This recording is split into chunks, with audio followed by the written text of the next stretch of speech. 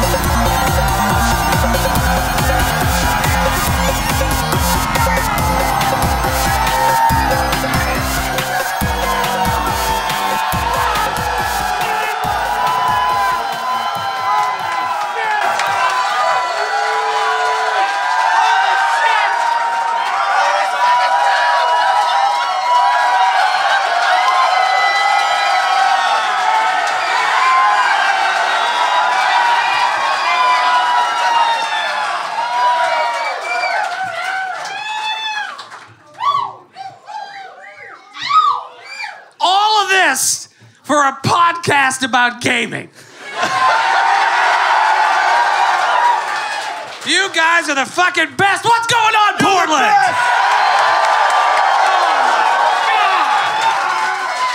If they decide to kill us tonight, they'll do it in seconds. We will have no warning. They'll swarm over us. Also, I thought the podcast was about friendship. Well...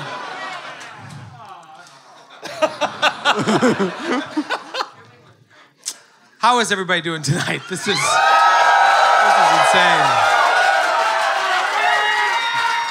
I'm like taken aback. I know, I really am. Yeah. Fire codes be damned. Everybody Google Coconut Grove when you have a second. This is how I like my crowds. Oversold and overserved. Yeah!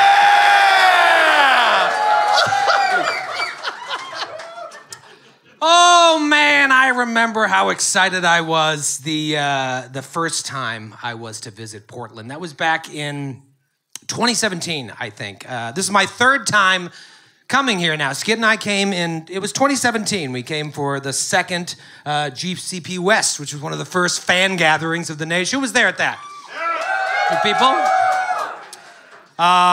And then came back in 2019 when we did the 5th ever Glass Cannon Live at the Mission Theater. That is where Praise Log began. That's Praise Log. May all your logs be smooth. We got a lot of logs here tonight. Yeah, this is so appropriate. I didn't even think of it. This was the sacrifice necessary to bring us back. They Temple of Log. They built us a church. They did. This is awesome. One worthy of our religion. And now this is my third time here in 2022, and having seen this city change a little bit over the course of my 3 visits, it reminds me of one of those time-lapse videos of the decomposition of an animal carcass. Have you seen these? It's where they take like a corpse of a pig and they show it in fast forward like flies eating it and the bones just turning to dust in the sun. That's what I think of now here on my 3rd visit.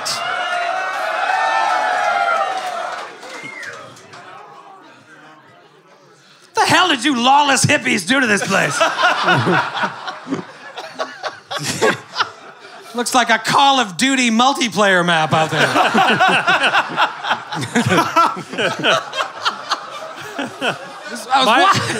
My uncle, who was at the last show, refused to come to this show because he's afraid. Well, I was walking around last night, and I imagined that was what it was like to walk around Pompeii after Vesuvius blew. Except the volcano here just exploded tense and aggressive homeless. Instead of lava. I did see a lot of people in the park today in that Pompeii sort of side sleepy. Yep. And I was like, I'm not sure if they're alive, but I'm just gonna keep jogging. I just want to be clear. You guys understand Pompeii was a volcano, right? That murdered an entire city by covering them with molten hot ash. I know what I said. Is this too soon for you, Matthew? Is it too soon? A little sensitive about Pompeii? Respectful. Any family members of the people of Pompeii? Think about those. Sorry. No, I was. Sorry. No one was sleeping during. It didn't cause the people of Pompeii to fall asleep. It wasn't some sort of like slumber. This isn't spell. your monologue. Your monologue needs a fact check.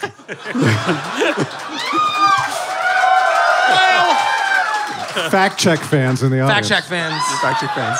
You guys know it's okay to have laws, right? You misfits can't govern yourselves. It's a weird town. This used to be a tourist destination. The people say, honey, what should we do? We don't have a lot of money this year. Should we go to Portland or Guantanamo Bay? Well, honey, one is a refugee detention center, and the other's Guantanamo Bay. Boom. It's a tough choice. We've all been Troy, we have Powell's Books. Have you seen our famous bookstore? Oh, so your hollowed out war zone has a bookstore. Cool, I have a famous bookstore in my living room. It's called Amazon.com. Yep. No? It's great. The books are cheaper, and drifters don't wander into my bathroom to needle up. It's way better. I like my bookstore better than your bookstore. We've all been really excited about this monologue. Yeah. No. We had before. We were like, it is possible to come to a city and not shit on it. Yeah. No, I'm kidding. Your dying city is great. I appreciate you taking a break from getting tattoos to come out here tonight. It's very kind of you. Very sweet. Once you start, you can't stop.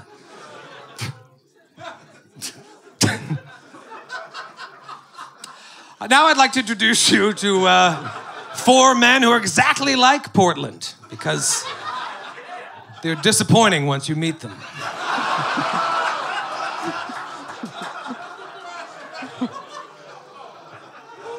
First up, coming in at 4 feet 11 inches, and 85 pounds, 20 of which is body hair. He's our resident halfling bard. Give it up for Matthew Capodicasa!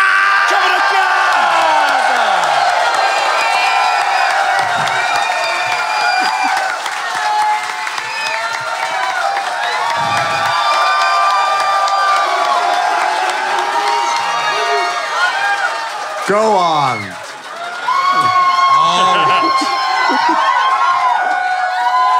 I'll have you know I checked my facts for those numbers. I wish they were true. How's dad life treating you? I wish those numbers were true. It's going great. Is your I've given up on personal self-esteem and worth. That's how it's supposed to happen, right? You find happiness on the other side of your own joy. Is your daughter old enough to roll her eyes when you tell her you're a playwright? But father, what will we do for food? How will mama and papa feed me? We shall burn the scripts of my plays for warmth. The unfinished scripts. Gather around the pages. Next up is someone who missed last month's show due to COVID. Yep. 2 shows. Are you guys rooting for COVID in this situation? It's like a pro-COVID crowd. Big COVID crowd, yeah. But thankfully, due to some experimental drugs they use on elephants, he is recovered. Sadly, we didn't have an excuse not to bring him this time. Give it up for Grant Berger!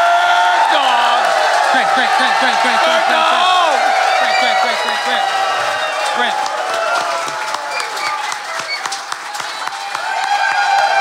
Thank you. Grant and Matthew and I flew on the same plane together yesterday, and I was walking up the aisle and I saw Grant sitting in a middle seat in coach. Oh, no. And you looked like someone was stuffing 3 hot dogs into 1 bun. It was just, you look so uncomfortable. And I felt like it too. Matthew offered me the aisle seat many times, but I felt like I couldn't take any more away from him than you've already stolen. All true. So, yeah, I like this town, though. It's been great. It's been fun running around. I've been over 2 bridges the time I've been here. I think there's 20 more. Is that how many? Yeah. Big bridge town. Big bridge town. We saw the submarine this morning. We did see a submarine. What is this story? Oh, we can't ask. Yeah. Nukes, right? Is that why no one... Okay, got it. Well, next up is a man who is right at home here in Portland because he's a weirdo that lives in a tent in Grant's backyard. Give it up for Skid Moore! Have you heard of this guy? Do you know Skid? Skid Moore! This fucking guy!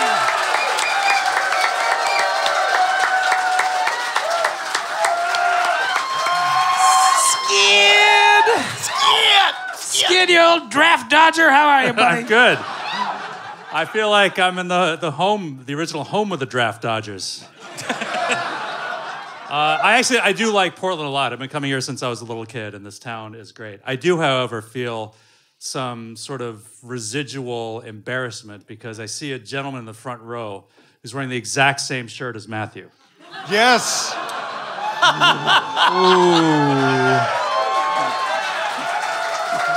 Awkward. Nice shirt, sir. He has not finished off the ensemble look with a pretentious blazer. Get this man a pretentious blazer.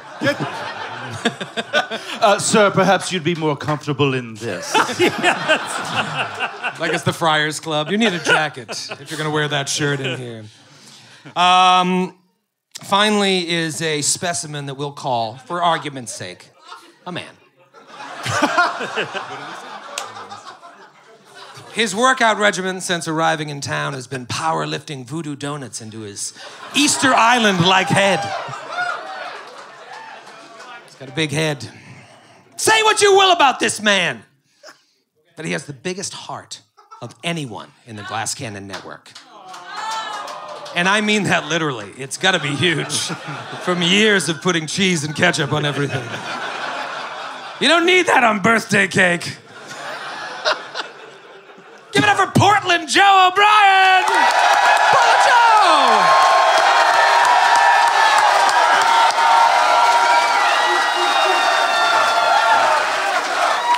Portland Joe! Portland Joe! Portland Joe! Portland Joe! Portland Joe! Man, this crowd is fired up! Oh, pumping right into my veins. I can feel it in my feelings. I know. I'm like, I'm gonna get out of hand tonight. I think this is bad. Yeah, how does Portland Joe get out of hand as opposed to other kinds of Joe? Well, you know, it's louder. This definitely. I'm telling you, there's something creepy about the amount of people packed in here. Like I'm starting to get like a mob mentality. I'm like, let's knock something down. Let's burn a car. Like I should light a car on fire. We really should make our own city. I think we could do it. I think we could too. But we have to start by taking over another city. And now we have the army to do it. Here we come, Eugene. Yeah, that's right. Watch your back, Astoria. Look out, the other Vancouver. Want to cross state lines? I've been up since 5:40 a.m. because I'm still on New York time, so I just feel like my soul is leaking out of my asshole. Yeah. I just feel horrible. For us, this show is beginning at 11:15 p.m. Yeah. It's really weird. I forgot to say goodnight to my wife. Aww. She went to bed hours ago. But Joe and I went out last night and we ate 20 pounds of sushi and had 300 beers. And so during my 4 hours of sleep, I had some weird dreams. I did too. Really fucking weird dreams. But I woke up at 5:40 and stupidly I went to my phone. And once I go to my phone, I'm like, it's over, because that like activates my brain. But the reason I did that is because I had a dream that ended on a very strange line that for some reason I thought might be funny to analyze tonight. Oh, God. So the end of the dream was I was talking to some man in a suit. He was like maybe a James Bond type guy, and I wrote this down on my phone because it's so fucking ridiculous. Because I woke up and I know that the last thing I said to him was, where is it? The sausage and murder party makes my white whistle blow.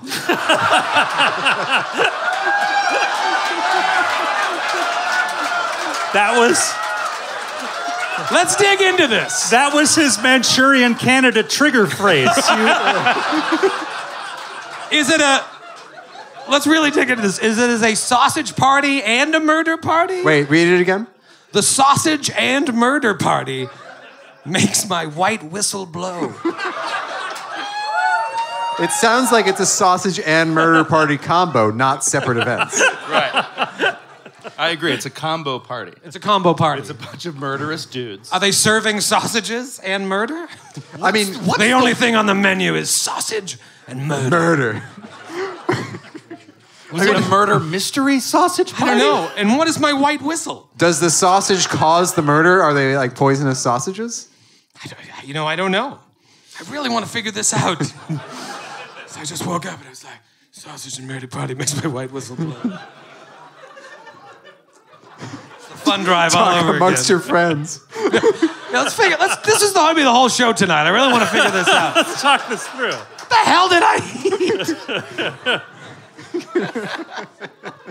Well, I hope all of our white whistles blow after tonight. This is going to be a wild show, and we have a curfew, so I think we should just jump right into it, because I'm already sweaty. Yes! Grant Berger, take it to the recap.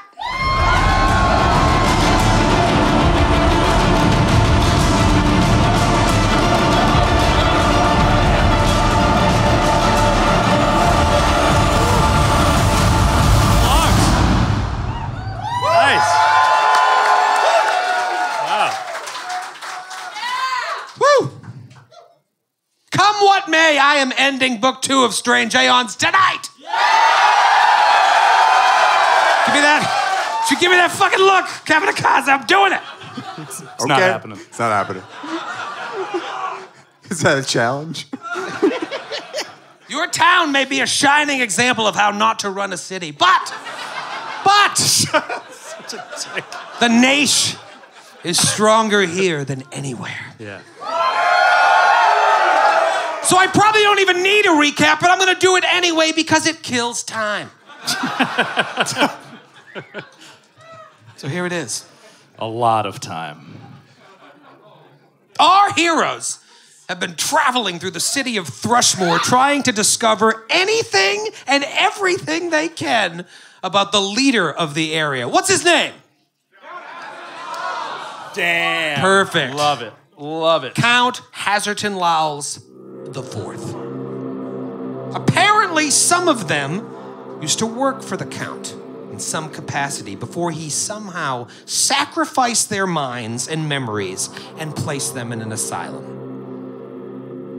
They come to town and the Count is gone, so eventually they break into his estate at Iris Hill to confront the woman he left in charge. Well, it turns out this woman has been abusing her power by aligning with a cult of Hastur and kidnapping and killing people all over town to try and power a portal to Carcosa so that Hastur himself, the King in Yellow, can come over here to Galarian and have a blood orgy with all his blood orgy friends. A sausage murder party. Sausage and murder party. Just thinking about that makes my white whistle blow. You've come to Iris Hill. You've wiped out the cultists, wiped out creatures from the beyond, and you even killed Melisande. So now you're scouring the rest of the main building where the Count lives to try and find out more information about where he went, where he is. At this point, you've discovered a few things. Am I boring you? No, I just needed more oxygen to my brain to get ready for the rest of the recap. Good answer. Thank you. Pay attention to this, because there's a lot of information here. You too, especially you. You held that unusually long. I was trying to see how long I could hold it. At this point, you've discovered that he is working with someone named Myacnean Mun. He found alchemical receipts sent to the Count in his name, and last time in another ghost town known as St. Paul.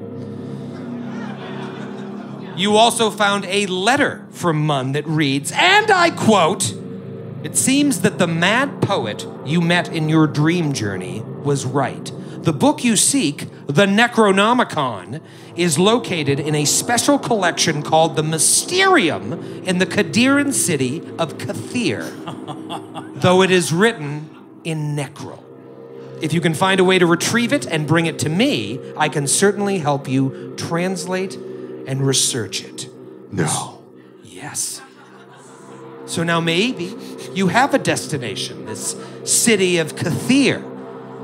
At the mention of the mad poet, Aldo has a vision of walking through a strange dreamlike desert with other members of the party and Count Lowles himself to meet with a man who introduces himself as the mad poet. You found several books throughout the manor. One in particular full of Lowles' notes all about the dreamlands. According to his scribbles, it seems Lowles was using dreams as a method of research, wherein he would project his consciousness into the dreamlands to meet with people and creatures there. One such person was the mad poet, who offered to show him the way to a forgotten city in return for sacrificing his assistants' minds. So did you join Lowles on a journey into the dreamlands? What was this forgotten city? Did Lowles get there with the mad poet's help? And is he now heading to Kathir? Or is he still trying to find this forgotten city? And why? You feel like you're so close. You've assembled several pieces of a disturbing puzzle that involves you, a journey into the dreamlands, Lowles, his friend Myacnean Mun, and the mad poet. You just finished battling a Penangalan. You're thinking of Penanganal. This was a Penangalan. Doesn't work.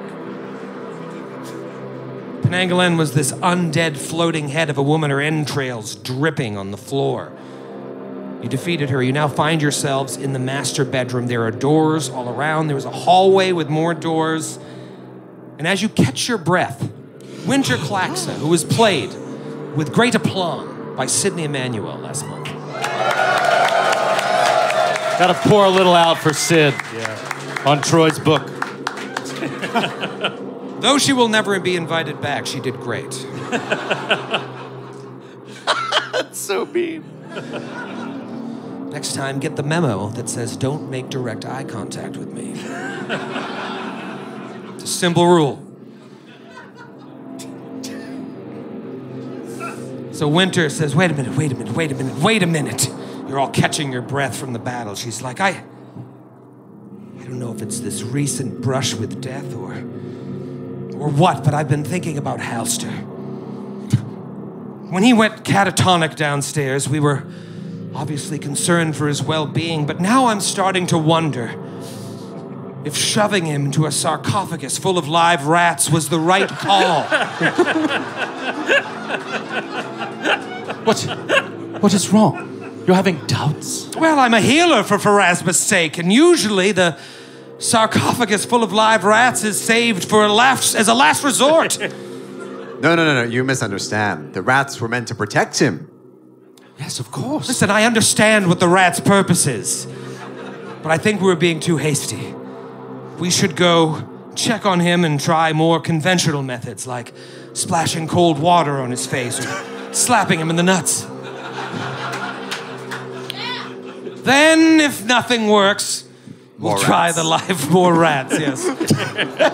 Double the rats. Yes. I'm concerned there may not be enough rats in the sarcophagus. I tend to agree with you, Aldo. Well, let's gather Let's try the nut slapping and see if that's effective. We could lead with the nut slapping for sure, and then cold water. Either way, but let's go In either check. case, I don't believe we should try for at least an hour and 40 minutes. No, I don't feel right about this. We should go immediately. And you turn to go to the door, and Halster is standing right there. And he's just brushing rats off of his cloak that hit the floor and scurry about. What do you say? You pieces of shit!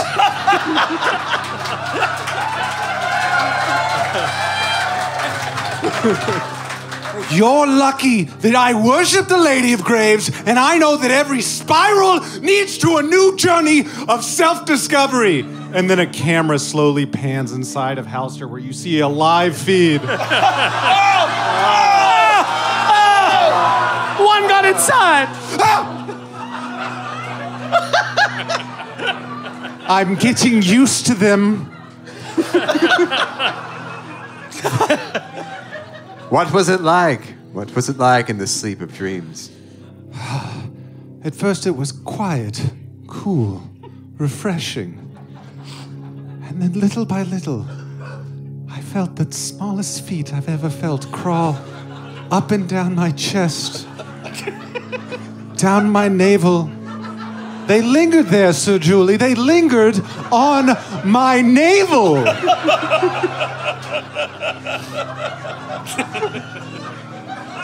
I thought one of them found enough purchase to sleep, perchance to dream as I had. Until they went further down. At first, I thought they took a fortunate journey down to my kneecap. Perhaps to find my toes and then on to another place. They did not, Sir Julie. They took my feet as a sign to turn around. Halster, please do not relive this. I must!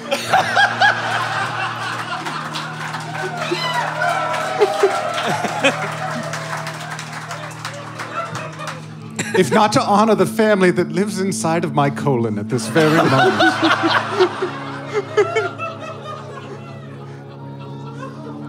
You have all the fun.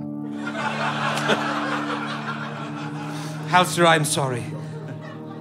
If only in our travels we had found some cheese to stick up there. But I'm glad you're well, and I'm sorry that I took such drastic measures and went along with your cruel friends. I think it's best that I go and Agreed. warn. Goodbye. Yes, see ya. There's the door. And she walks the fuck out. Right. She just leaves. Out of the open window. There's a sarcophagus available. She's like, no, I should go into town and and let people know about Melisandre's demise. I'll get in touch with Cecilia Rents. She's probably the only person left that can do anything in this disaster of a town. So I will go there, and then when you finish here, come and meet me at the Sleepless Detective Agency, and we will see what happens next. But I will go and let them know so that no one else gets hurt. You're still here?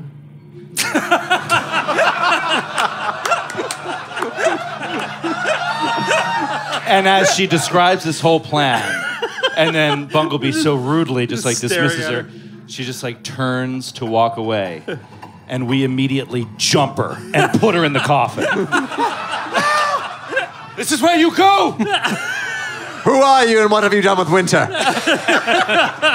It's the rats for you, imposter. The rats will dig the truth out of you yet. Please, I'm allergic.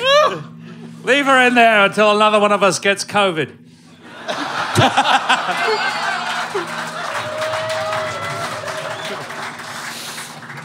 And you push the lid shut. All right. What do you want to do here? Obviously, you found some information. You started scouring the room. You found that shit. There was 2 doors in here leading south, and then back in the hallway, multiple doors. You checked the first one, which I am now pinging on the map. It was that first room to the east before you went west into the master bedroom, and that, to the west, and then you went east. Whatever. It was a child's bedroom. And then you came in here, and it was the master bedroom. But you've got multiple doors to check out and a long hallway. What do you do? Sir Julie kicks in the southern door. Get it moving. You kick down the southern door, and you see a small room with a staircase leading up. I'll just move my pawn to that door. It is a... Get your head in the game, Lavallee. Playing a little sloppy like the Boston Celtics. They just fucking won, dude. Spoilers. All of Portland taped the game. Ready to watch their beloved Miami Heat in the playoffs. All right, so wrong door, but whatever. It's not like you weren't going to open this one. It is a staircase leading up. It's clogged with cobwebs. It's very dusty. It looks like it has not been accessed in a while. That's all that you see there in that room. Now you want to go to the room that you actually meant to open? Yes. Yes. Well, Wait, that's did you say fair. going up? Yes. Holy shit. And I won't say it again. You open this room, and it looks like a private study. The walls are lined with fine wood panels. The furniture includes a desk sitting under a window opposite the door that you're looking through. There's a high-back chair and a couple of small bookcases packed tight with scrolls, volumes, and notebooks. Ooh. It probably is a place where the Count kept his most precious tomes and important documents. It has an air of importance, like the nice stuff was kept here. Yeah, so Bungleby is just like, excuse me, and just squeezes past Sir Julie into the room, and it's just like, yes.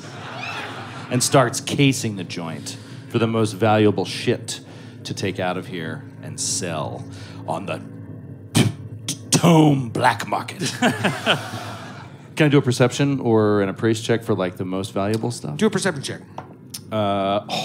Hot start! 31. Ooh, wow. You see that the collection contains a wide variety of books, though it seems that many of them focus on old cults and other occult lore. There's a lot going on here. Someone smarter, like every other person in the party, would look at this room and think, if you spent a lot of time here, you could probably uncover a lot of information. But it could take hours to look through.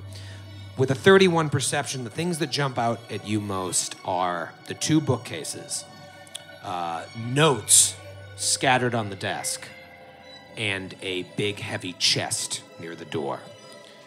He goes to the chest. Okay, what's everybody else doing? Read the notes. All right, Sir Julie's going to notes. You guys want to go to the bookcases? Yeah, Aldo squeezes his strange, lanky frame past Sir Julie and starts furiously leafing through everything. Okay. There's a lot here. Do you think you want to spend some time kind of digging into it? Yeah. Yeah.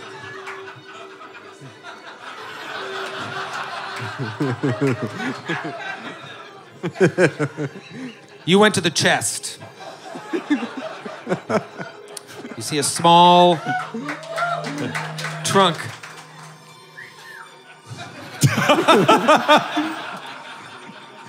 There's no better thing to bust Troy's chops on than pawns on roll 20.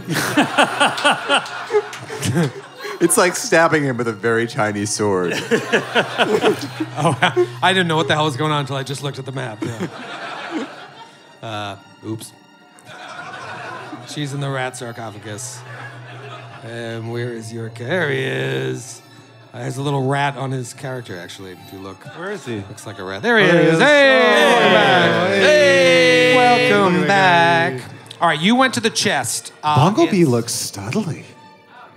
It's locked. You want to try and disable it? First perception for traps, natural 20. Oh!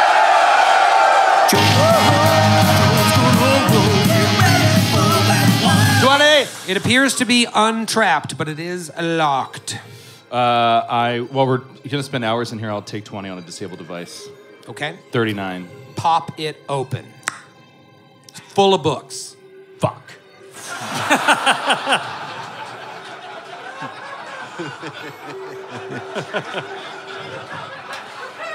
More reading. He's got a 10 intelligence. God damn it.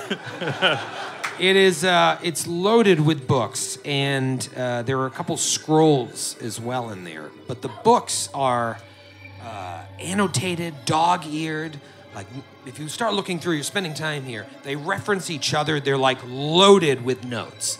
They seem very, very important to what Laos was doing. I mean, I've got all the titles of the books. It's ridiculous. Who would read this all? But I'll just give you a sampling. Atop the Valley's Soul, Curses of the Black Lake, The Illusion of the Weeping Ones, Manual of Silence, Men and Vultures, Denizens of the Darkened Depths and Dead Sky. And it goes on and on and on. And all of them are just full of, you assume, Lao's notes, referencing one another, dog-eared, very, very important. Are they the writings of a madman, or like the notes have like purpose, and are they readable, or is it like a bunch of nonsense in the margins? No, it looks like, I mean, you're too stupid to figure it out, but like someone intelligent would see it and think that it's very important to whatever Laos was trying to do. It seems that he was trying to find something, but you know, you'd really have to spend a lot of time with this to figure it out. And you are spending a lot of time, but you're never going to be able to read all these books. It just seems important, like you should take it with you. Yeah. So you tell your friends about this? Yeah. I mean, yeah, I think that he sort of passes it over to Aldo mainly. They don't look valuable.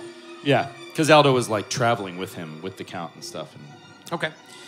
Meanwhile, Aldo and Halster go over to the bookcases. Among the printed works that you find, one thing jumps out to you. It is a slim spell book bound in red leather. And Aldo, you could very quickly discern that it contains the following spells. Okay. Blindness, deafness. Ooh. Dancing lights. Detect thoughts. Eagle's splendor. Expeditious retreat. Gust of wind. Hypnotism. Illusory wall. Mirror image. Owl's wisdom. Protection from good. And shield. Ooh. If only you had a wizard. Yeah, no one in this current party makeup party. can use any of that, so let's just burn the spell He book. tosses it right out the window. Right out the window. And it lands Bumblebee wraps it carefully. in the fire. It's like, give this to that rat I don't know at all. Stupid game. Sir Julie says, "What is this black magic?" and burns it.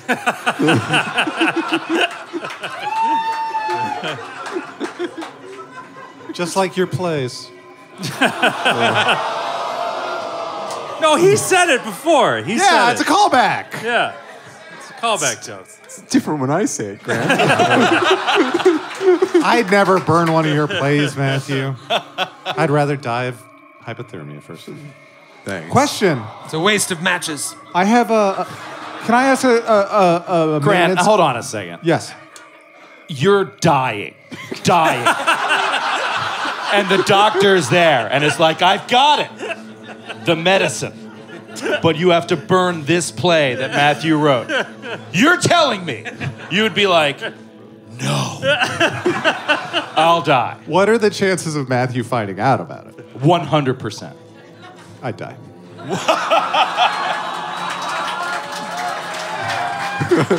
Let's be clear. I've written some pretty bad plays.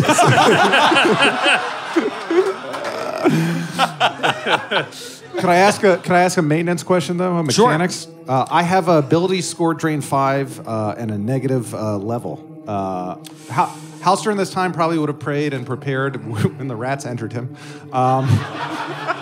Restoration lesser several times to heal himself for that, and I'm happy to roll that on stage now to figure that out. But the negative level, do I get a save against it? What's going on there? 24 hours haven't passed yet because I think you went cataton. I can't remember. I don't think... I got the negative levels in this drain prior to going catatonic, obviously. I don't know how much longer. Right, and then they rested before they went downstairs. So yeah, I do need you to roll to see if it's going to be permanent. But you have restoration that you can cast, or lesser restoration? Lesser.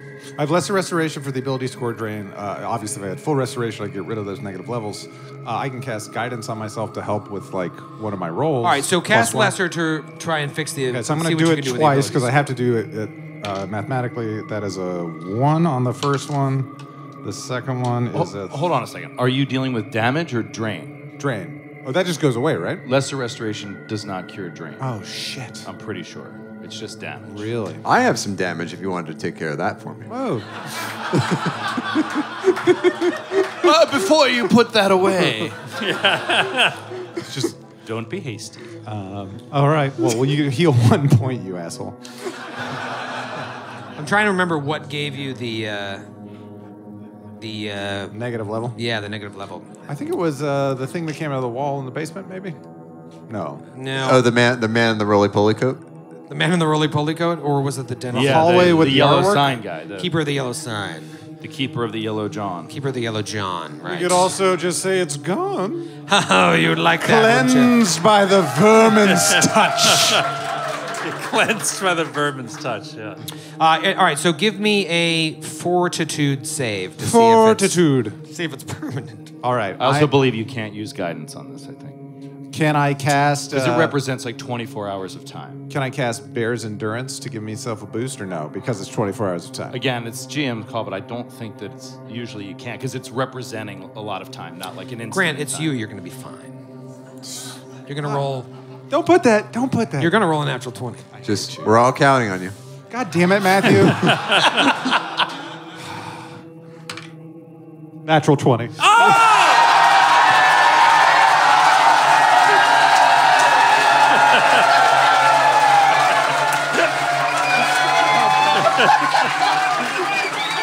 Unbelievable! I'm back, baby! What did they put in that elephant medicine? Unbelievable. When you said that, I had the funniest image in my head of them shooting it into him with a gun the size of a sniper rifle. It's like, all right, stand back! Shoot! Careful, he may buck. All right, so you've got the drain, but the negative level isn't permanent, which is great. Great. And drain just goes. How do we heal it with? Restoration. Full blown. Full effing blown. Yeah. Resto. Full frontal restoration. It's too bad we took a cleric and shoved her in a sarcophagus full of rats. Yeah. She had the ability. You guys are still looking at the bookcases. The spell book is the first thing that jumps out at you, and then you start maybe a couple hours in. You find a notebook that holds an account of Lowell's interviews with Ulver Zandalus. Oh, praise. Praise. Words didn't fail. Evidently not, Matthew. Evidently not. This obviously took place in Briarstone Asylum, where Book 1 took place. Though Zandalus was mute, it appears Lowles would interview him while he drew charcoal drawings of a mysterious city. And during the process, details would emerge, which Lowles would then interpret. In later interviews, it seems that Count Lowles made use of magic to read the man's thoughts, where he could not speak. And throughout this process, Lowles was able to learn about a distant lost city in some nameless desert that reportedly featured 3 star stelae, identical in shape and arrangement to those in Thrushmoor. In the last pages of the notebook, Lowles stops relating what he learned from his interviews with Zandalus and begins writing with maniacal fervor about his obsession with the city and his belief that its discovery alone can repair his academic reputation.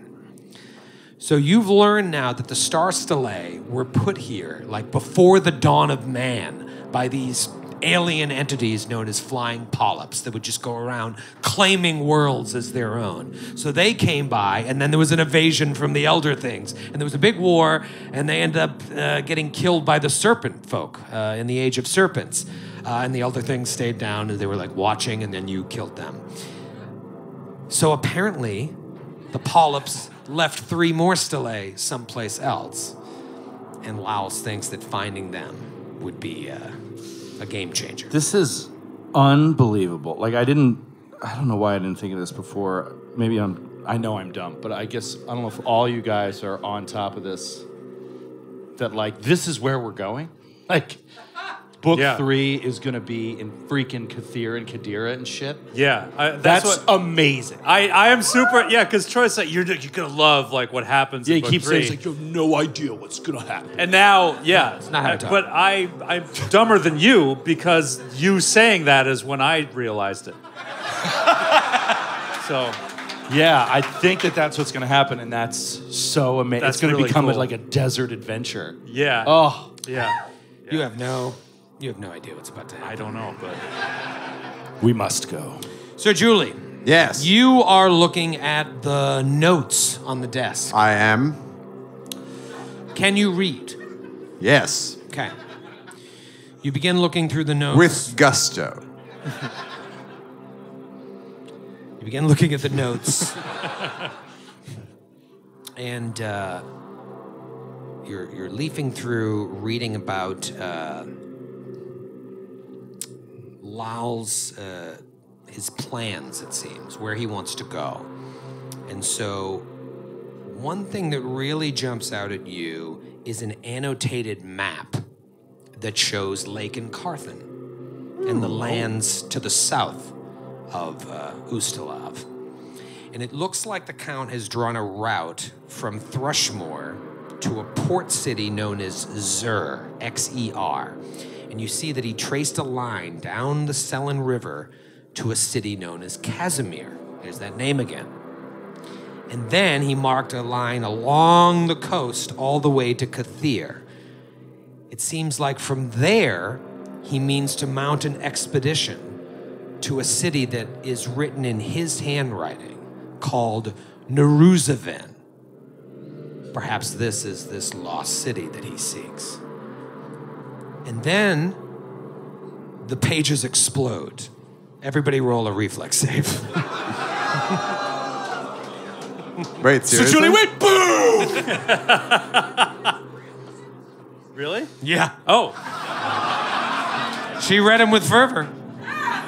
Gusto. Gusto. Yeah. What did everybody get, starting with Aldo? Your dex is back, right? Yeah. Didn't help, though. 15. Okay. Halster? 16. 15. Oh, man. Low rolls. Low rolls tonight. Bungleby Luna? 27. Halfling. What about Sir Julie Andrews? 6. Oh, man. She was right there. So you're going to take 6d6 damage, Sir Julie. Holy. And your evasionless friends will take half that. That's going to be 27 points of damage, Sir Julie. Oh, my. What were the pages made of? Your plays. Grenades. So you would call my plays explosive? The lost works of Matthew Capodicasa. Boom! The rest of you take 13 points of damage unless you have evasion, which I'm assuming Bunglebee does. Yes, he backflips out of the way, takes no damage. Right. Pushes Halster towards the explosion. He ducks behind Halster, uses him as a shield. Alster involuntarily channels immediately after being hit with it and heals everyone for 7 points. So Nice. take some of that back. The last thing you see there of what's left of the charred documents is like a little piece of parchment scribbled on it like a draft of the equipment, supplies, and number of servants the Count plans to purchase for this final leg of the expedition from Kathir to Naruzavan. So it appears the Count is heading south. And that's over 1,000 miles away. Yeah, it's pretty Zur is or Kathir? Kathir Yeah. and Casimir. Casimir is 1,000 miles from Thrushmore. Wow, that's amazing. Okay. Woo! So, yeah, a lot of juicy stuff in this room, and more pieces of the puzzle are being revealed. You've got some more rooms, and you've also found a staircase leading up. What do you want to do? I want to go to the room to the northwest that we haven't explored. The room to the north. All right, so you go back into the hallway, and you begin heading towards that second door on the west. Yes. All right, put yourselves on the map and show me. Perception where you're check. 4 traps. That is a 32. It appears to be untrapped. He will try to open it. It opens. Squeakily. Please don't be a small room. Please don't be a small room. Please be just one big room. Please be just. It is a medium-sized room. It's half the. God damn it! Oh no! You see 2 beds, a writing desk, and a cabinet making up this rather quaint guest bedroom. Aldo, where are you standing? Oh no! Don't ask me that. I'm standing behind. Bunglebee's at the door. Sir Julie is behind him, and I'm behind Sir Julie. Okay. All right, so what do you guys do? Do you head into the room?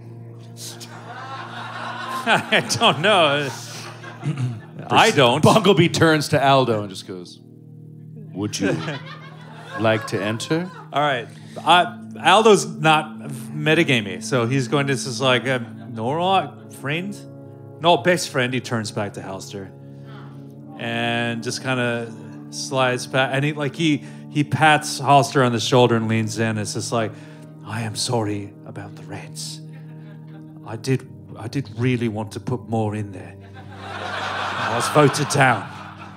He pats him again. And he moves past Bunglebee into the room. The reason I asked where you were standing is because as you start to go up this hallway, something feels intensely familiar about this place, this hallway, this door to you. To me? Halster, you're feeling it as well. You're just like, I've been here before. Oh. And so, Aldo, you walk past Sir Julie and walk past Bunglebee into the door. And as you step into the room, you're transported somewhere in your mind's eye to a memory, and you find yourself in the bed that is to the south. It's dark, it's nighttime. It's only moonlight coming in from the window, and you wake up with a start, with like sweat beads dripping down your face, and you're panicked, but you also get the feeling you're not alone in this room.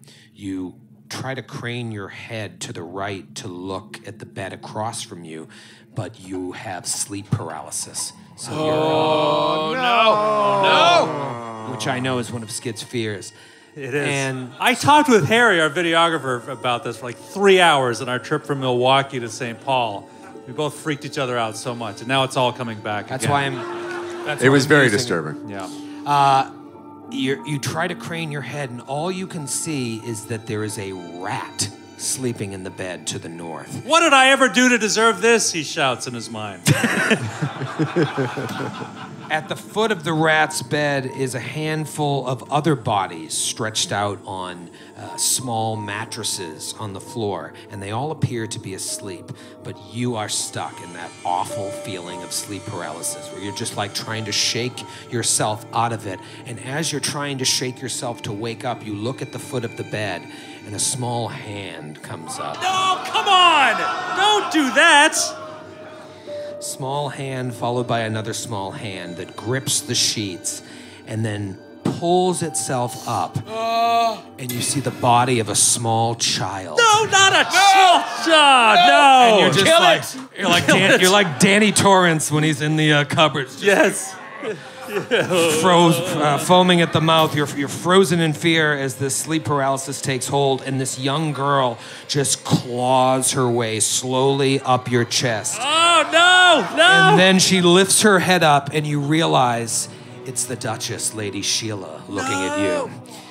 But she's different. Her skin is white with black stains, and she opens her mouth to reveal rotting teeth inside. But she opens her mouth and continues to open it so wide that her jaw detaches from her head and just falls onto her chest. Black bile spilling out of her mouth, dripping in from the open wound on her neck. And you're just trying to wake up, but you're still unable to move. You try to move, you try to shake out, you try to scream, but the paralysis prevents it. And the power of the memory is so great, the rest of you in the room watch as Aldo is practically thrown from his feet backwards into the hallway. And you wake up back with your friends. Well, now I know what I'll be dreaming about tonight. This sucks. Yeah. What do you do? I think first he rolls a will save. That was awful. Yeah, Aldo, he like flies backwards out of the room and like slams against the outer wall and like slides down. He's like, and he's like breathing, like hyperventilating and sweating, and he's like holding his head where it hit the wall. And he's like, that was awful. What happened? I thought A trap. Are you all right? I don't know. It's like a dream or a vision or something horrible. Someone from my past, and that was not good. And he just kind of like pulls himself up, and he's like, I don't think you want to go in there. No, I don't think I do. On to the next. I know no fear. And Sir Julie bursts into No, the Sir room. Julie, wait! I will inform you of fear. Let me teach you. I cannot learn fear. Oh no! All right then, carry on. My mind is impervious to your lessons. So Julie, you walk in and you don't recognize this place at all. You don't feel creeped out at all. But you look at Aldo and Halster and you see that they're affected by this place. They know this place. They used to be in this place and sleep in this place. Did Halster have the same vision, or was it only Aldo? No, it was only Aldo. Okay. Aldo remembers sleeping in that bed and having this. So I saw the others in this room. You saw Atticus, apparently, and some other bodies that were laying on the floor. You couldn't quite make them out because you were frozen.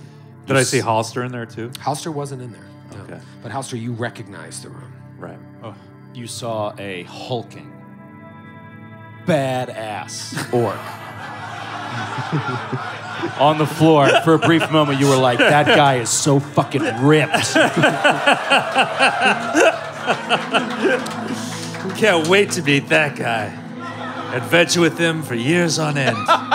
For years we shall adventure. You did not see that. It seems fine in here. Halster, would you like to join me? All right. Come and know no fear with me.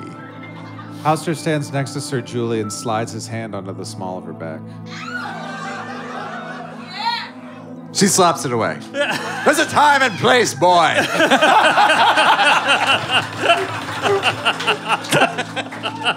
I'm sorry if I crossed a line. You did, yes, thank you. I appreciate your apology. You totally did. That's exactly what happened. This doesn't seem so bad after the place I just came back from, so I don't see what the big deal is. I want to keep role-playing this. Let's see where it goes. There's 2 beds there. Let's get weird. What do you guys do in this empty room? I search it. You search it. You find a small stash of treasure in a drawer. Drawer. Sorry, just had a little Portland stroke. That's what they call it, the street, a Portland stroke. Small stash of treasure in a drawer in the nightstand. Fuck that word. It's a pesky one. The drawer, still sounds weird, contains a pouch with 720 gold pieces. Oh, hell yeah. That is a significant treasure. A king's ransom. There is a pearl of power, 2nd level. Ooh. There is an oil of silence that you can use for sex lube. Why? If you want to do it in secret. Right. Perhaps you're a loud lover. If you want to bang at your parents' house. But That's right. Visit your parents Thanksgiving weekend. Just slap a wake little anyone oil up? of silence on your dong. it's only the fear of caught that gets me going, though, Troy.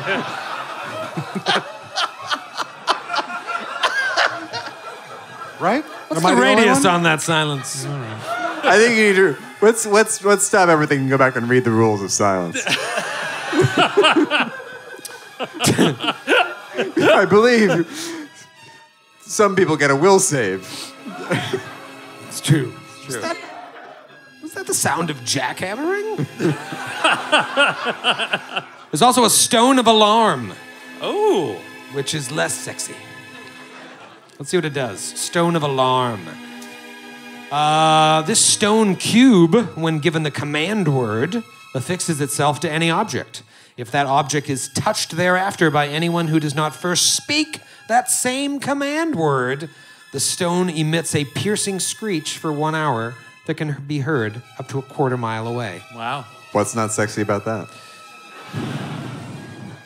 Depends how you use that stone and its size. What do you think? The next room? Yes, please. We take all that stuff. Take off. Sir Julie puts it in her satchel. We take all that stuff, yeah, and then he'll go to the next door and, again, check for traps. Natural 20. Oh, wow. It's blinking. Halster and Aldo, just uneasy feeling. And Halster, as you approach this room, you feel like a pit in your stomach.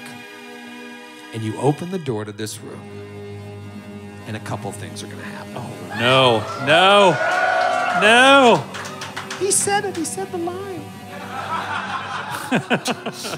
Is that your Jim Gaffigan? First thing you notice.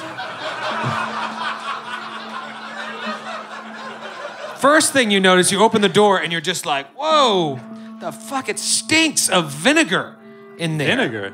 There's a strong smell of vinegar hanging in the air in this simple but well-appointed bedroom. In addition to the 2 beds, writing desks, and cabinets, you see that the room holds a wooden vat of vinegar. It must be vinegar because it reeks of vinegar. I will give you I will bet everyone at this table $5 American that it's not vinegar. I'll take that bet. You're excluded. I'll take that back. It looks like a guest bedroom, like the ones you've seen before as you've been searching the upper floors. It's well furnished and reasonably tidy, but it suffers the same state of neglect as the rest of the manor. But Halster, as you peer past your ugly friends, there is something incredibly familiar about this room, and as you look in, you feel the brand on the back of your neck start to burn, and your eyes roll up in your head, and suddenly the room goes dark, and you're standing in it. But it's a different place and a different time. It is also night, like Aldo's vision, but you're standing now on the far side of the room where the window is, looking out in the dark at the courtyard below, and you're just scanning the area. And as you scan across, you see a figure wearing an executioner's hood. And he just slowly raises his hand and points at you. And as he points at you, you look down at yourself, and then you look over to the bed next to you and see an old woman lying in that bed. And you look over to the other bed and see a figure with its back to you. And then you look on the floor and you see lying on a straw mattress a huge, tattoo-covered, full orc. The orc, however, looks particularly frail and fragile.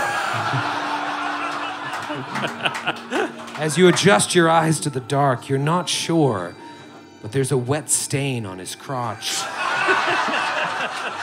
that you can only imagine is urine from having pissed in his sleep, or perhaps semen from a wet dream.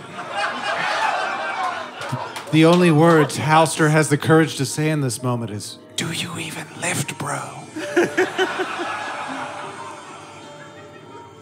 And then you look back outside, and that executioner is now inches away from the glass in front of you.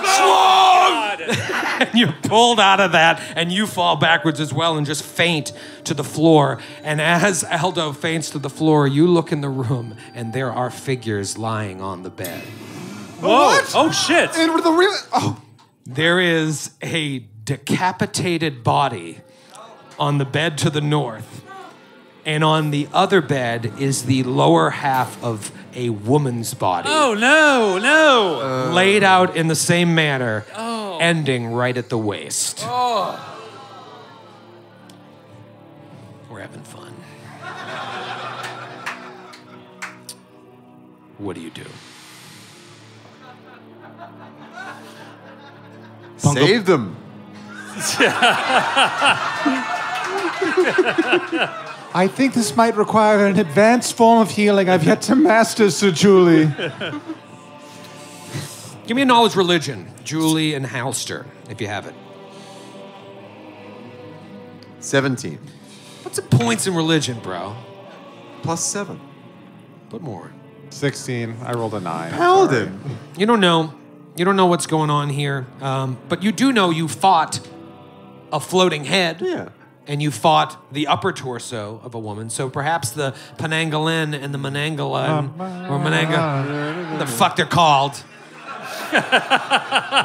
These are their other parts. But because you have killed them, these parts just lie dormant. So you think, Inert.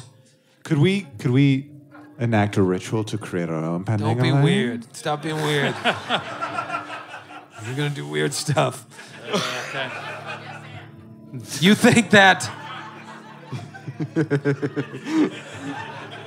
there's probably some sort of process they were going through where they would come and reattach themselves and then just go fuck off all day and then come back here and detach. Oh. And maybe the vinegar was involved in this process. Yeah. Oh, man. You got to pickle the internal organs and something. You really do. It's like a weird vinegary Constructicons. So, Search the room. searching the room, one of the bedside tables holds half a dozen empty glass files and a notebook. The first thing you notice in the notebook is a list of names. Aldo, Halster, Burrell, Carthamalisword, Atticus Grimm. The list goes on. It quickly becomes obvious that once again you are reading one of Lowell's notebooks. Same handwriting that you've seen throughout. As you flip through, you see a lengthy series of notes about his suspicion that Ulver Zandalus was the key to discovering some place called Neruzavin. There's that name again, a lost city in Casmeron that apparently holds 3 star stelae, similar to those in Thrushmore. The last entries in the notebook detail all of those of you who woke up in the asylum, identified by name, along with accurate data about race, gender, height, and weight, all of which the Count referred to when administering the exact dose of a special sleeping drug, which these files must have contained. Drugs provided by someone named Myacnean Mun. So what do you think's happening here before I tell you? The Count found all those people and then made the deal with the Mad Poet to sacrifice their minds in exchange for information about the Necronomicon or this city or something that's a little hazy. And he did it. And he used drugs to knock all of you out. Not you, Sir Julie, but Atticus, Halster, Aldo, Burrell, Cartha. Drugs provided by his old buddy Myacnean Mun. So that must have been the alchemical receipts that you saw downstairs. Oh, yeah. If you do a detect magic on the room, the headless torso is clad in a magical vestment known as a mnemotic vestment, as well as a chain shirt. And the cabinet near her bed holds 2 scrolls of sepia snake sigil, the thing that fucked you up.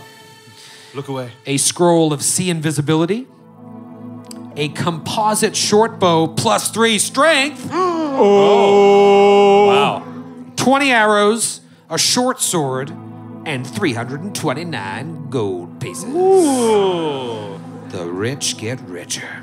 I'll take that short bow. I thought you were going to say, I'll take those 329 gold pieces. I'll take those. I'll take that. You guys mind if I take the 329? I'm confiscating this. Let's talk about this pneumatic vestment. Mnemonic, whatever. Mnemonic. Like a mnemonic device? Yes. Okay. I typed it wrong. The surface of this delicate-looking blue silk robe is adorned with tiny embossed runes across its entire surface. If the wearer is a spontaneous caster, once per day, she may use a spell slot to cast a spell from a written source, such as a scroll or spell book, as if she knew that spell. Wow. Oh, this is a crazy... We had this. Oh, shit. Yeah. I think it was in Raiders. Is it Raiders or Jade Reasoning? Oh, it was. It was in Raiders. Yeah. Yeah, it was. It totally was. Okay. Yeah, little bonus spell action. Read a fight over it. I don't know. Who's spontaneous caster? Sir Julie, but I don't think she'd replace her. No, She's not a spontaneous. I don't really care. As you're standing there, you also notice that there is one more door to the east. To the east. Okay, we'll go there. Perception check on that door.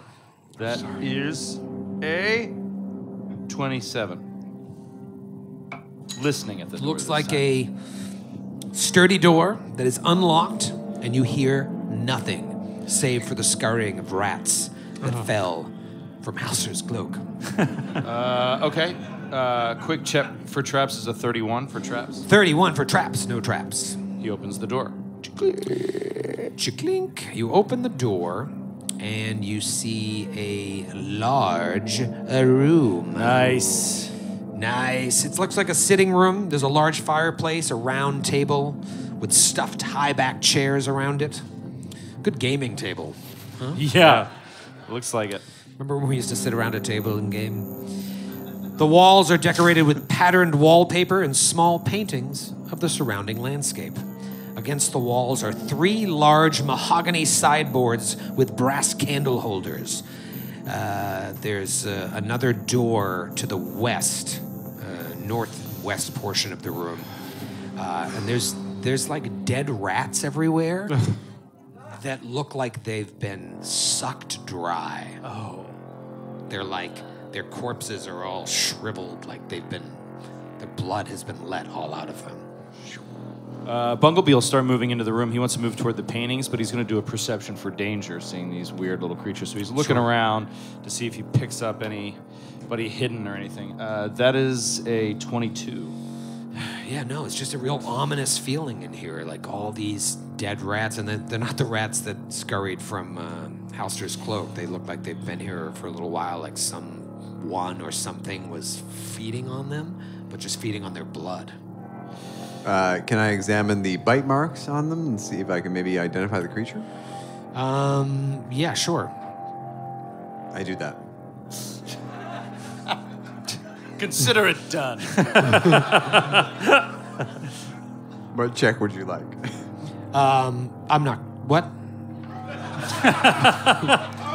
Knowledge. Fucking. Planes? Bites. a heal check? Knowledge bite marks. Yeah, roll knowledge plane. See if it's something otherworldly. Natural 9, so 17. Yeah, it seems like there may be some marks from like something that pierced it, like maybe talons. But then there's also bite marks on the creatures as well, on the rats, that don't look like they were made by any creature that you've seen. So perhaps something not of this world. Perception around the room to see if there's anything lurking. Okay. There we go, natural 19. There you go. Nice. There is 31. not. And if you open that door to the north, I'm just going to tell you it leads a staircase going down back to the room where Big P is stuffed into a closet full of shit. Sleeping soundly in poop. Can we search the room? Yes, there's nothing in there. Shall we go upstairs? The last room, it appears, is the attic of Iris Hill. Now, there might be multiple rooms out there. You don't know. But it is the only apparent room that you can see. You've been everywhere downstairs except in the direction of where you knew those rats were in the well. There's no reason to go there. Bunglebee is going to take one of his daggers and slit the paintings out of their frames and roll them up. Okay. And just put them in a bag. You guys see this thieving halfling grab the paintings. And then He's gone. He won't need them. You're right. We should move them to the Thrushmore Museum. Excellent work, Bunglebee. Is most certainly, Sir Julie. I'm off to the museum. Sense motive. Sense motive. Is Halster and Sir Julie sharing a square? Down the hallway. Why is Halster and Sir Julie sharing a square? Because you need to refresh your browser, my dear. Thought you guys were just getting cozy. Are we going upstairs? Is that? Yeah. We going up? We're going up. We're going up. As we go. Okay, so you want to go up, you say. Okay. I'll go first. Okay. Who's next? I'll follow. Anywhere you go. I will follow him. I will go third. Aldo will go third. Okay, and then Halster in the rear. I will drag you to another map. Oh no. And then I will place you gently around that map in the order which you have put yourselves. Be gentle. Yes. All right. Direct yourselves a little bit to the right. How about a little fog of war reveal? Yeah? That'd be nice. You like that? Here it is. Boom. Boom! Salad. Boom salad is right. You are in the attic, and it is huge. It has a slanted ceiling supported by wooden trusses, beams, and rafters. The ceiling slopes down from the highest beams in the middle to the lowest on the perimeter, where several ugly, fibrous plants sprout from clay pots, barely illuminated by a few dormer windows. The air smells of dust, mold, and decay. I'd say at the pointed part of the roof, it goes all the way up to 15 feet high, but then it quickly tapers down to the edges to be much lower near the edges of the space. So the closer you are to the side walls, the ceiling is almost touching your head. It looks mostly clear, but there are a few boxes and crates scattered around, as well as these potted plants along the outer walls. First look, doesn't seem like things of value, like a place where they're keeping things of value. No. If you open up a box, it's just like old baby clothes.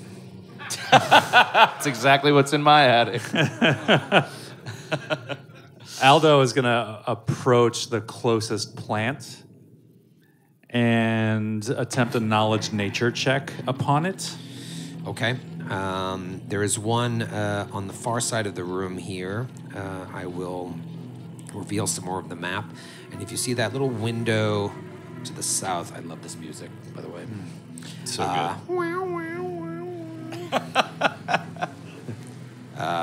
There is a plant sitting right in front of that window. Okay. Aldo approaches the Natalie Dormer window Nice. and looks out the window briefly to see if Natalie Dormer's out there. And I'm going to do a knowledge nature check on the plants. Oh, that is a natty 15. That is a 29. The most interesting thing about the plant to you is that it looks like it's being well taken care of. There's no reason this plant should look as good as it does unless someone is taking constant care of it. And as Aldo moves over to that side of the room, you hear like a... Stay away. Stay away, don't look at me.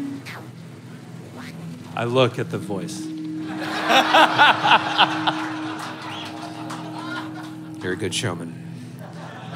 Aldo looks in the direction of that voice, and you see a figure sort of huddled towards the northern portion of the room with their back to you. And she's like, oh, what I've become.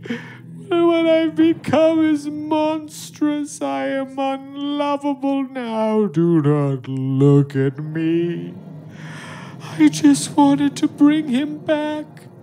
But my husband, that monster, killed him when he found out about us. Oh, this is the Countess? Oh. Climbs, my lovely Climbs, was such a good man, a sweet man, a genius. More man than Laos ever was. And that sickness that we conjured to kill my husband, while it succeeded, it left its taint on me. When my changes began, little Hazerton, my baby, my only son, he would still come to bring me food. But he would look at me so strangely, as if he took satisfaction in watching what I became. That poor boy is sick. He was always sick. His morbid curiosity and my disfigurement was the only thing that kept him coming back. And now even he is gone. I just wanted to bring back my love. My beautiful Climbs. He was so wise. I knew he could fix me. But my ritual failed, and all that remained is that thing. That monster from beyond the stars. Can you hear it? Can you hear it? It keeps coming here to haunt me with its laughter, though I cannot see it. And as she says that, you hear this like...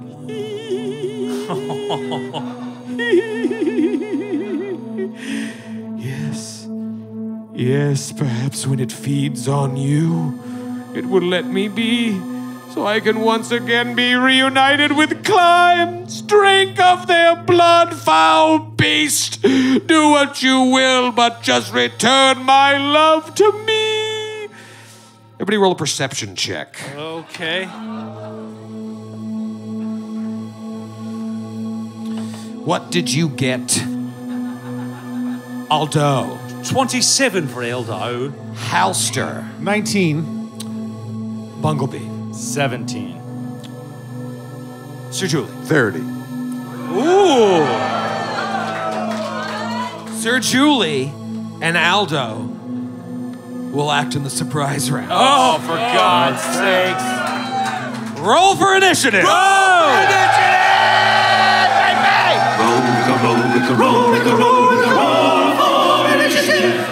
Here we go. We having fun, Portland?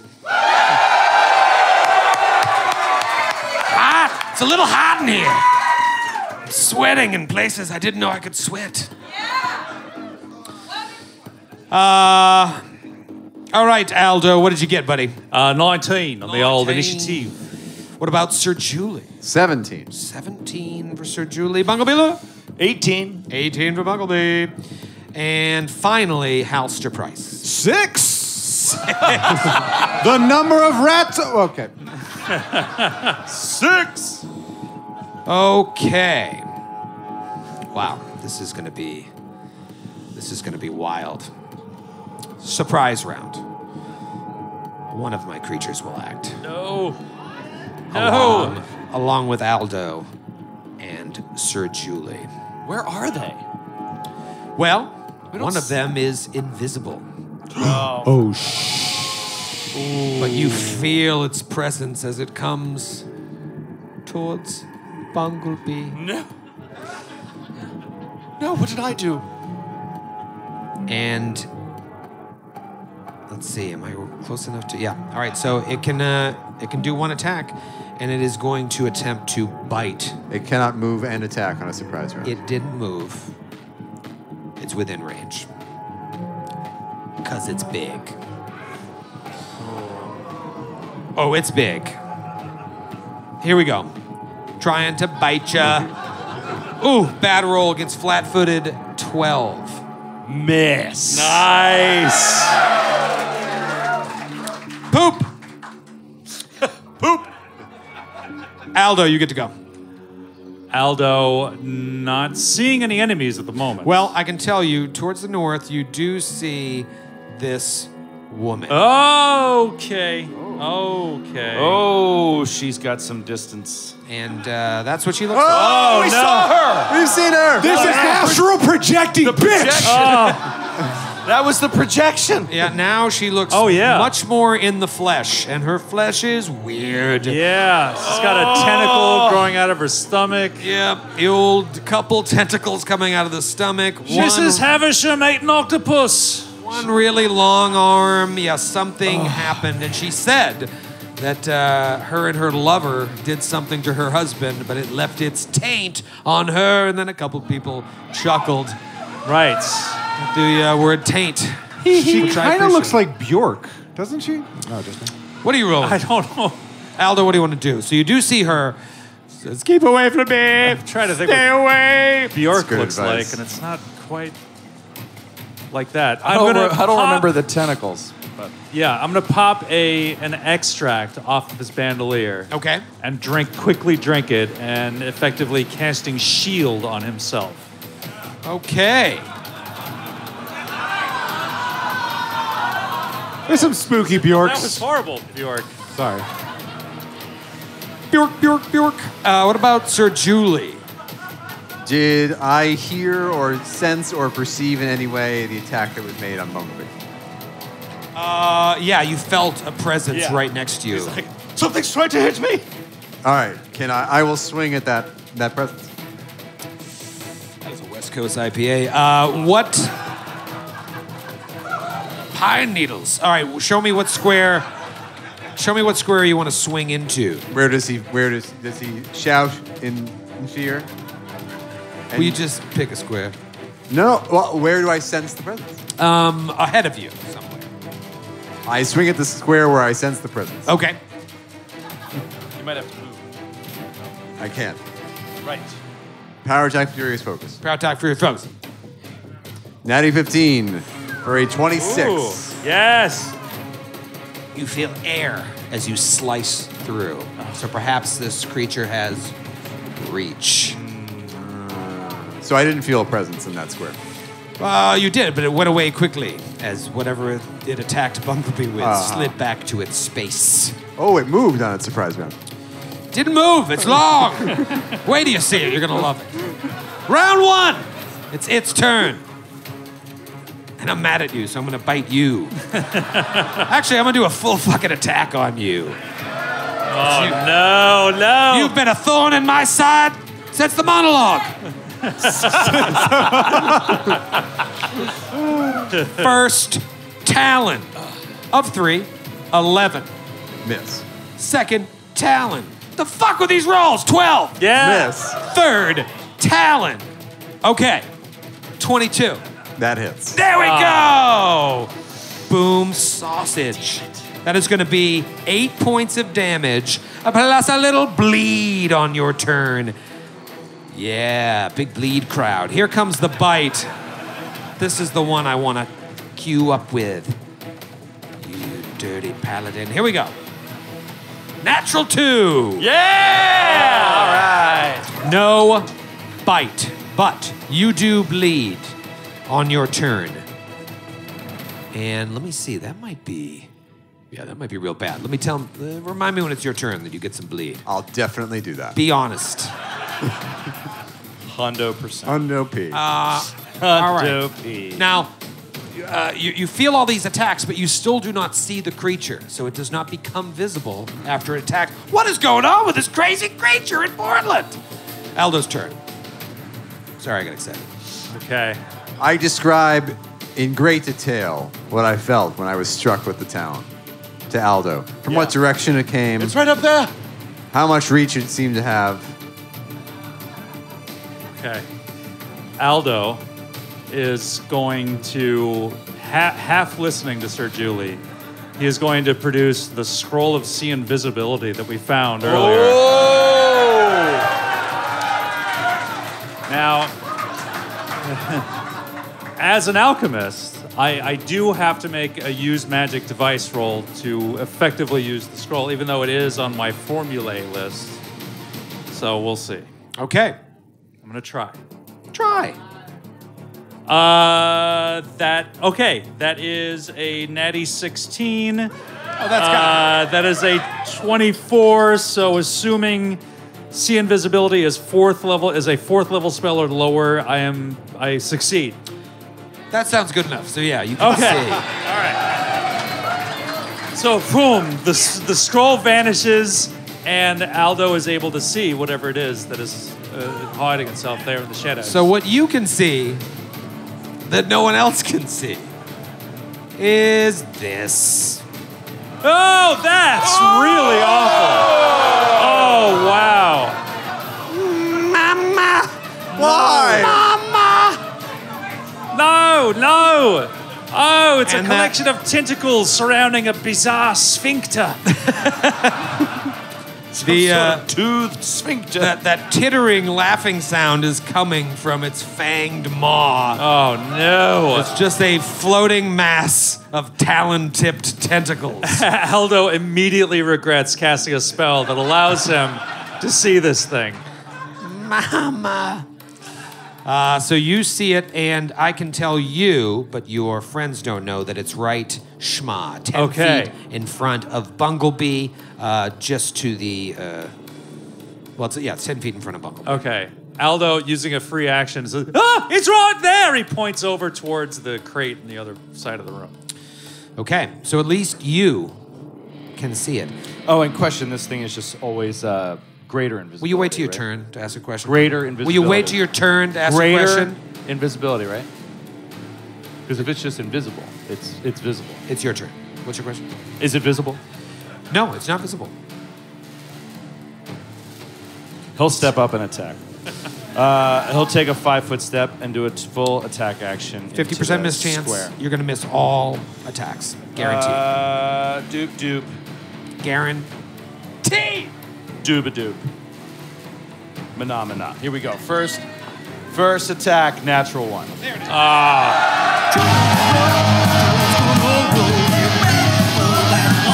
This is what you pay to see. To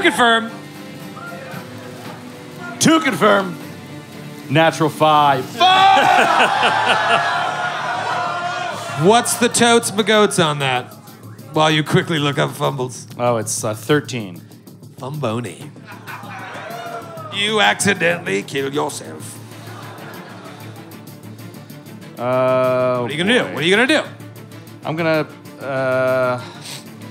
try to find one. That's local. From Portland. All right.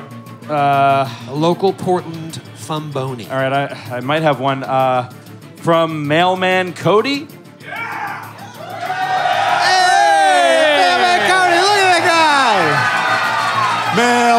Mailman. Hey, you know what? Let's see if he delivers on this fumble. Well, the name of the fumble is Misdelivery. Oh! Are you riffing with me, Cody? Your attack goes way off the mark, embarrassingly missing your target. Entirely. Worse yet, everyone saw this awful attack. You find yourself trying to get your attack back on track and it puts you off balance. You become shaken for 1d4 rounds. A successful will save reduces the duration by half, minimum 1 round. Will save incoming. It is a 13 against the creature's AC. Obvious pass. So 1 round. You failed, but I only rolled 1 round, so it's all right. So I'm shaken for 1 round. Awesome. That's not so bad. And I hit on concealment, which I never will again. Next attack. Natural 20! Oh! Critical threat.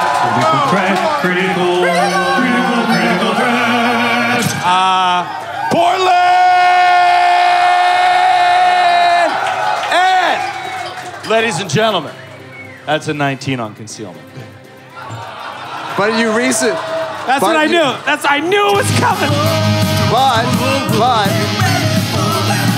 you recently adopted the preferred 50% miss chance selection where under 50 and lower hits. You're embarrassing yourself. Per Dell's rule in his game with the 6986. Oh, that's true. That's true. Math. That sounds like a crit to me.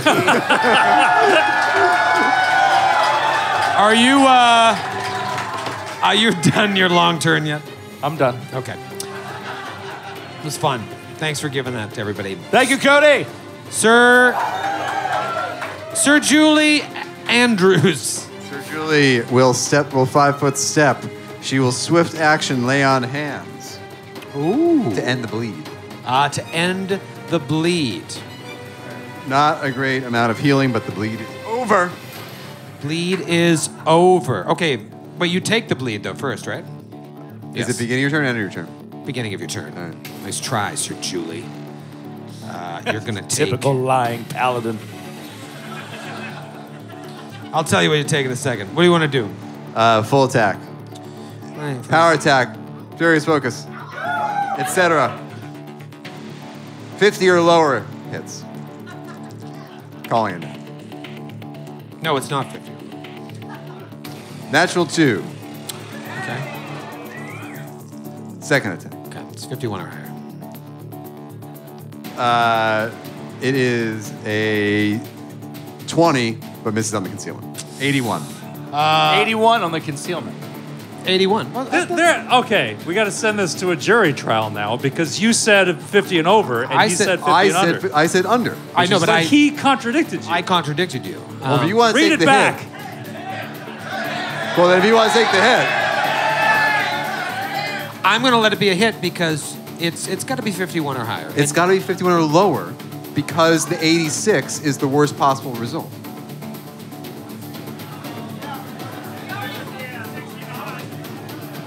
All right. So you take People, four. we could argue about this all night. You take 4 points of bleed, but no, give yourself a hit. I want it to count. Don't worry about the 86-69 rule. We're moving to a new game in 2 days. You think we're never going to roll a D100 again? Sorry, Del. Yeah, sorry, Del. Sorry, Del. Sorry, no, your logic is defeated. 20 points of damage. 20 points of damage. Nice, Julie! Back, foul beast. Okay, 20 points of damn Sony. Are you done with your turn? Yes, Okay. Let me just check my shit. You take 4 points of bleed? I did. Did you? Yes. Joe, look at his sheet. I'll show you the record if I can remember how to do that. Show me the record. 4 damage taken. Yeah, it's right there. He did it. I can't believe it. From the back of the room, the woman steps up. Don't look at me! And she like flies into a bestial rage and fires a couple magic missiles at Aldo. Oh, okay. Aldo, you take a gentleman's 10 damage. Well, I would, had I not cast shield earlier. It specifically negates magic missile and has since the dawn of time.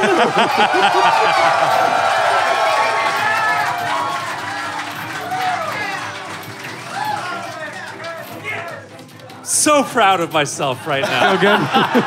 Doesn't that feel good? Yeah, it does. All right, so those magic missiles just poing, poing, bounce off of your Yeah, magical see, shield. You see the impact like on this like circular shield that's invisible normally, but it's a boom, like you can see it in that moment.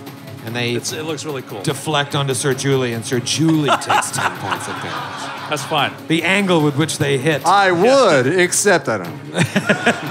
And to round out the round, Halster Price. You see the symbol of Pharasma burn on the back of his neck, and a use of fervor expends itself to cast divine favor on himself. That is a swift action.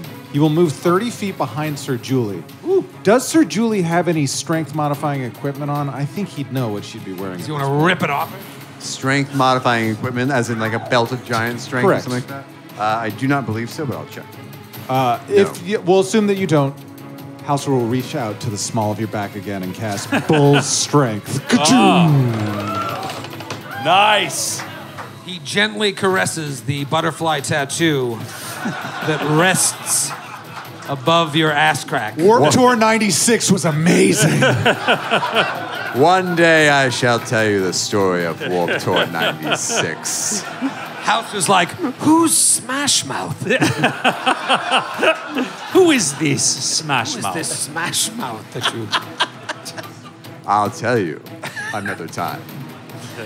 Round 2. It is the creature's turn. You are no longer bleeding, you said? 9.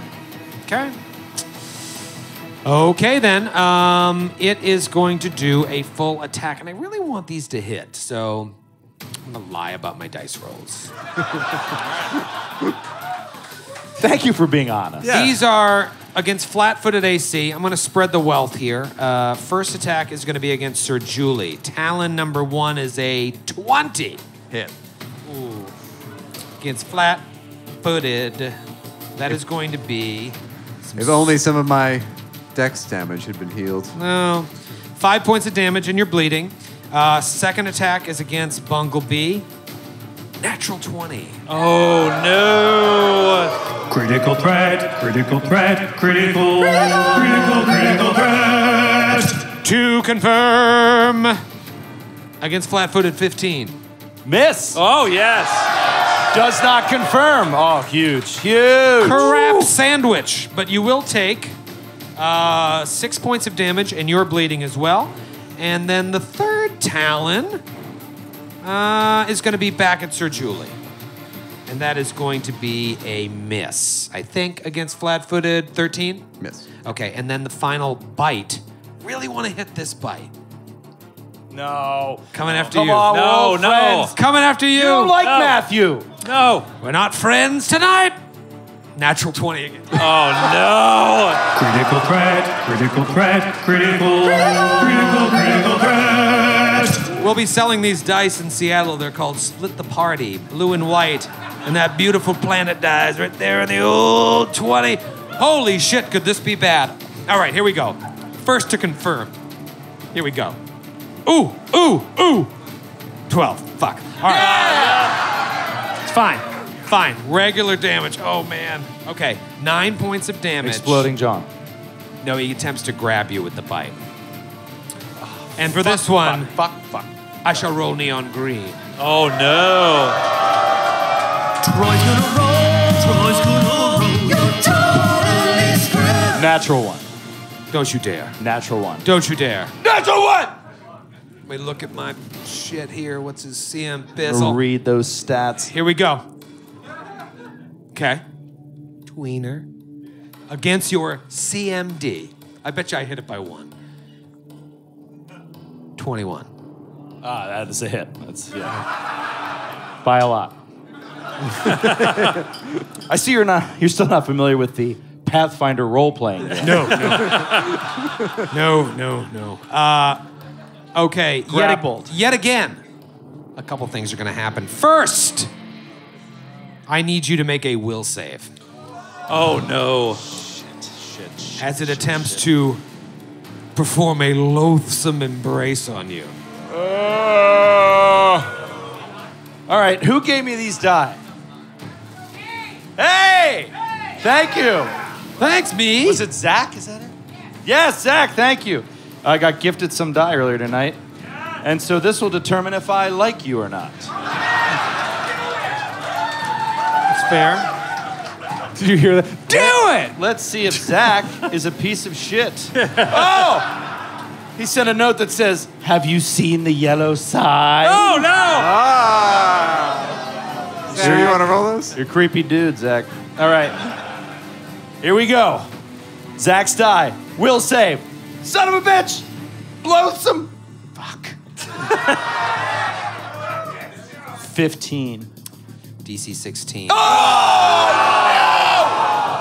No! All right, so, oh man. As this thing takes you in its mouth, its suckered tendrils just pulling you towards its gaping maw, you become nauseated for 1 round. And also, because it has succeeded on its grapple, you take 2 points of con drain. Oh no! As it is bleeding you out. Oh my Not God. unlike what it did to the rats downstairs. Oh, yeah. Now I see. And it heals itself as it sucks your blood. So you must defeat it.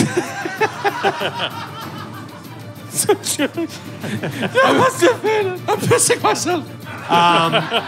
Now, the good news is, as it starts to suck your blood, it becomes visible. Okay. As your blood courses through its veins and gives it color. Thank you, Bumblebee. So- Your sacrifice will be rewarded. You're welcome. You're grappled, and it's grappled. So is it like a floating mass of capillaries? Like we just see like the vein structure starting to appear? That's cool. Like Dr. Manhattan. Yep. Yeah. It's Over the course of re-emergence. several days. Pretty awesome. And it's Aldo's turn. Aldo, you just deftly deflected a couple magic missiles. Yeah, What do you do? Aldo sees this woman whose image we've seen before. And I don't think he probably doesn't know that this thing is now visible. Like he's been able to see it the whole time. So he keeps shouting, "It's there! It's there! Target this explosion and fire!" And he throws a bomb at the creature. Come on, get it! Natty 18 on the fucking die!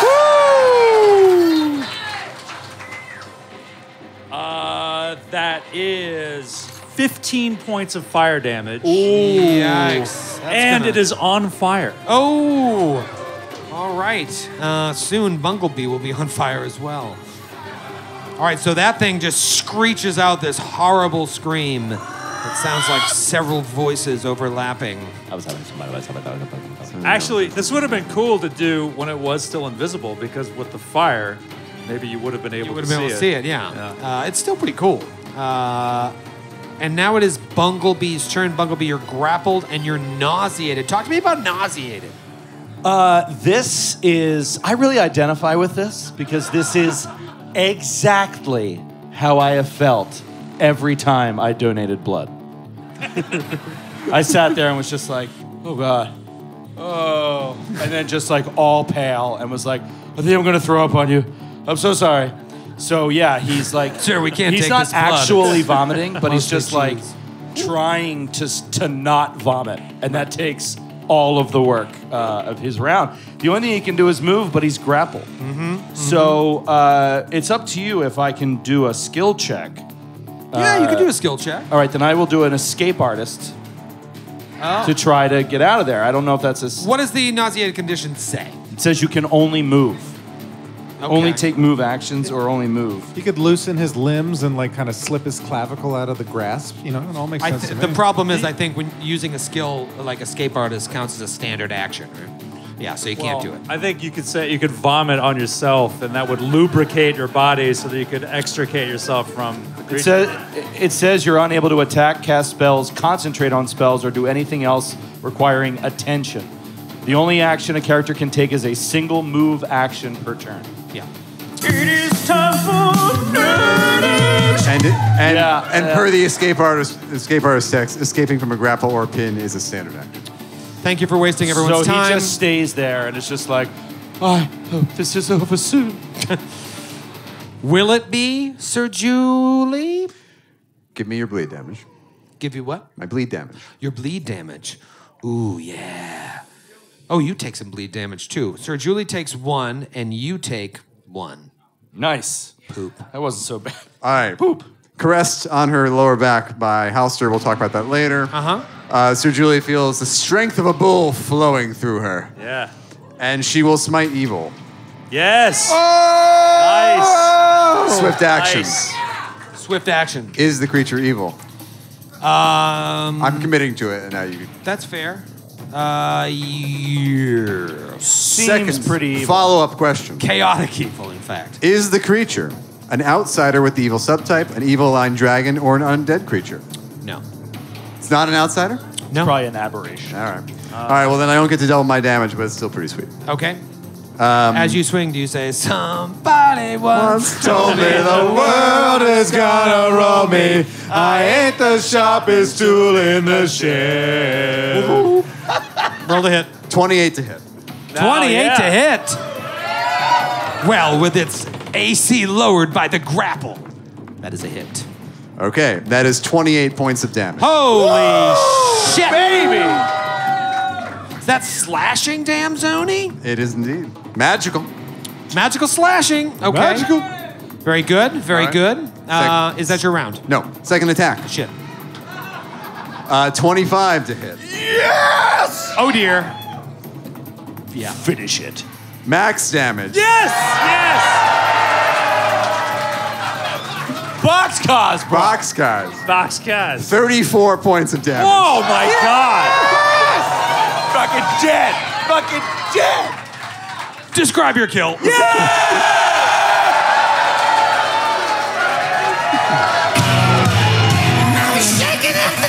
So Julie! So I imagine the first strike, there's just all of this mass of tentacles like slapping at her, and she's kind of like dodging, and she just hacks off a couple of them, and then she sees its gaping maw sucking the life out of Bumblebee, and she just drives the greatsword right above its mouth. Yes. And impales the thing. And this creature from faraway worlds dies. Nice. Nice! Get out of our world, weirdo! Get out of my world. Get out of my world, baby. It's burning Hulk. The Falls shuddering to the ground. The woman. Still suckling on Bumblebee. Yeah, it's just burning as it falls. Bumblebee's blood leaking out of it onto the floor. The woman to the north moves within 10 feet of Aldo and as she does, her arm starts to get weirdly long. It gets weirdly long and starts to glow with electricity as she attempts to shocking grasp Aldo from 10 feet away with her weird long arm. Let's do a melee touch, John. Aldo's got a really high touch AC, right? No, it's not that great. 16. That's a hit. Okay, that is going to be 1d6 per caster level for those of you following along at home later. Why not for them? 8 points of electricity damage. Don't look at me! And it is Halster's turn. One enemy left that you can see. For poisoning your husband, I curse you, Namira! I curse you! And his ugly chainmail curses her. Oh. Standard action. How dare you? -2 penalty to AC attack rolls, or on saving rolls. So let's make her easier to hit. -2 penalty to armor class. -2 penalty to AC? AC. Nice. Okay. Rude. She's been through enough. Round 3. The star vampire is dead. Big Cthulhian monster. He's the star vampire of the show. He's a star vampire in the sky, waiting in the attic. He'd like to drink your blood. Aldo, you're up. He's a star vampire. We're having a good time. We really are. All right. Whose turn is it? Aldo Casimir. Aldo! All right, so he's like, gets this black like burn mark on his arm from where she slapped him with this spell. And she says, good news, love. We won't be looking at you much longer. Tosses another bomb at her face. No. By the way, sorry, I don't have any candy tonight. Boo! No, wait. I have a good excuse. Because I forgot. So... I will, though, is anyone coming to the Seattle show also? All right, if you come and present your ticket from this show, you'll get a free thing of candy. Why don't you throw some dice? All right, natural 19 on the fucking go! Aldo on fire! Literally. Gross. That is 14 points of fire damage, and she is on fire. Crap salad. Cuts through the D-Rizzle, and she is on God damn it. fire. I just love the idea of DR being called Drizzle. Yo, she got some drizzle. That's how your parents would read it. What's drizzle? Mom, that's D-Rizzle. All right, there she is. There's a little fire behind her. Awesome. How about a little fire, Scarecrow? Yeah. There's a star. All right, This is a very interesting situation. Bumblebee Luna, its awful tentacles release you. Its mouth, the suction just slaps off of you as it falls to the ground, burning from Aldo's bomb. You feel a little lighter after giving blood. Would you like a Lorna Dune? He feels so sick, but he's getting over it. The shaking is gone. Yep. The nausea is gone. Gone, Sony. The grapple is gone. Gone. His bonuses are back to full. And he will delay. A little bit of everything tonight. I need Sir Julie to get up there, and then I'll go to flank that shit. Sir Julie, you're up, and because I'm stupid, you're 5 feet away from a full attack. I thought you were just giving me a gift. I would never give you a gift. I thought in the spirit of Christmas. 5 foot step. 149 days away from Hallmark movies starting. First attack with the great sword. Power attack, furious focus, etc. 19. 19 to hit. Her AC has been lowered by this douchebag. Making Deuces. it exactly a fucking 19.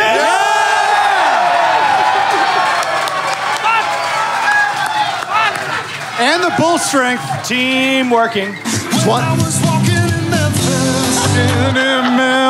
25 points of damage. 25 points of damage. Not all of it gets through. Don't But blame me. My strike got a little drizzled on. It had a little drizzle. Drizzle, a little de-rizzle on that strike. Joe, would you like to do the honors? No. Natural 20! Critical threat. God, she's such a beast. This is so awesome. This is so fucking perfect. This is why I want to touch the small of your back. Does not confirm. Matthew or Sir Julie? A little bit of a column A, a little column B. Does not confirm. 15 to confirm. 15 to confirm. But exploding dice? Doesn't it get? Was it a nat 20? Yeah. All right. No explosion. That's 24 points of damage. Not all of that gets through. And now you're right next to her. And it's her turn. Bunglebee Luna is going to go. You piece of shit. Yes. Fuck. He's not gonna. Come on. Time's up. Yeah. Shit. What do you want to He's do? he's literally 5 feet away from being able to flank, but he can't. So he's just gonna move up here and attack once. Move There up, we attack go. once, okay? You will You're standing attack- on a box? He jumps on a box. Okay. Unless you're telling me I can't. which is That's fine, you're tiny. Okay. At natural 20! Oh my god! Critical threat. Critical threat. Critical threat. I'm confirming this shit. I swear to This God, is I'm confirming this unbelievable. shit. Come on, Portland!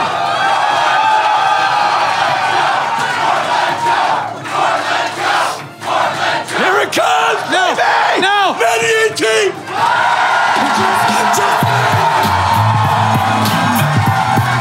I can feel it coming! Oh! It's going to be a fan critical. Oh yeah, fans! And critical. Let's get a Portland critical. Oh God, I'm gonna have a heart attack. Is Skylar here? Skylar! Did you hear that? Orgasmic. No, that's me. Can I make a request that if you're ever here for fan critical again, when you acknowledge, you just say, beef! No, beef! Oh, beef! The beef! The dude of the beef! The dude of the beef! What did Skylar say? Skyla said, extra planar crank zoning. Oh! You hit your target with such vicious might that you send them traveling through space-time in a random plane. Wait. What? What? So all it is it's a lot of flavor, but so double damage plus 1d6 energy damage, Okay. which will cut through DR, which is nice. Yeah. Yeah. And then you roll randomly to determine the type of energy by which plane she went through in that brief moment. That's So, kind of fun. Okay. very fun, Skyla. this could Nice be bad. work. Thank you, Skylar. Shit. Max damage, Oh, wow. which isn't much. Okay. It's 18 points of damage. Okay. Not all of that cut through. Well, some of that's energy. Plus, let's see what the random energy is. It's going to be water damage? I guess ice damage. If she was a house, she'd be fucked. Right. The resale damage just plummet. Usually water damage doesn't affect the attic. Through the plane of water, and she takes 4 points of energy damage on top. So 22 from old Bunglebee with a dagger.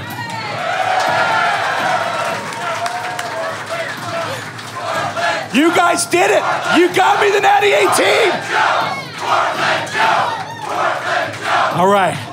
He'll break your heart. Finish He'll break this. your heart. Don't get too excited. Wait, you forgot to tell me to describe my kill. It is Sir Julie's turn.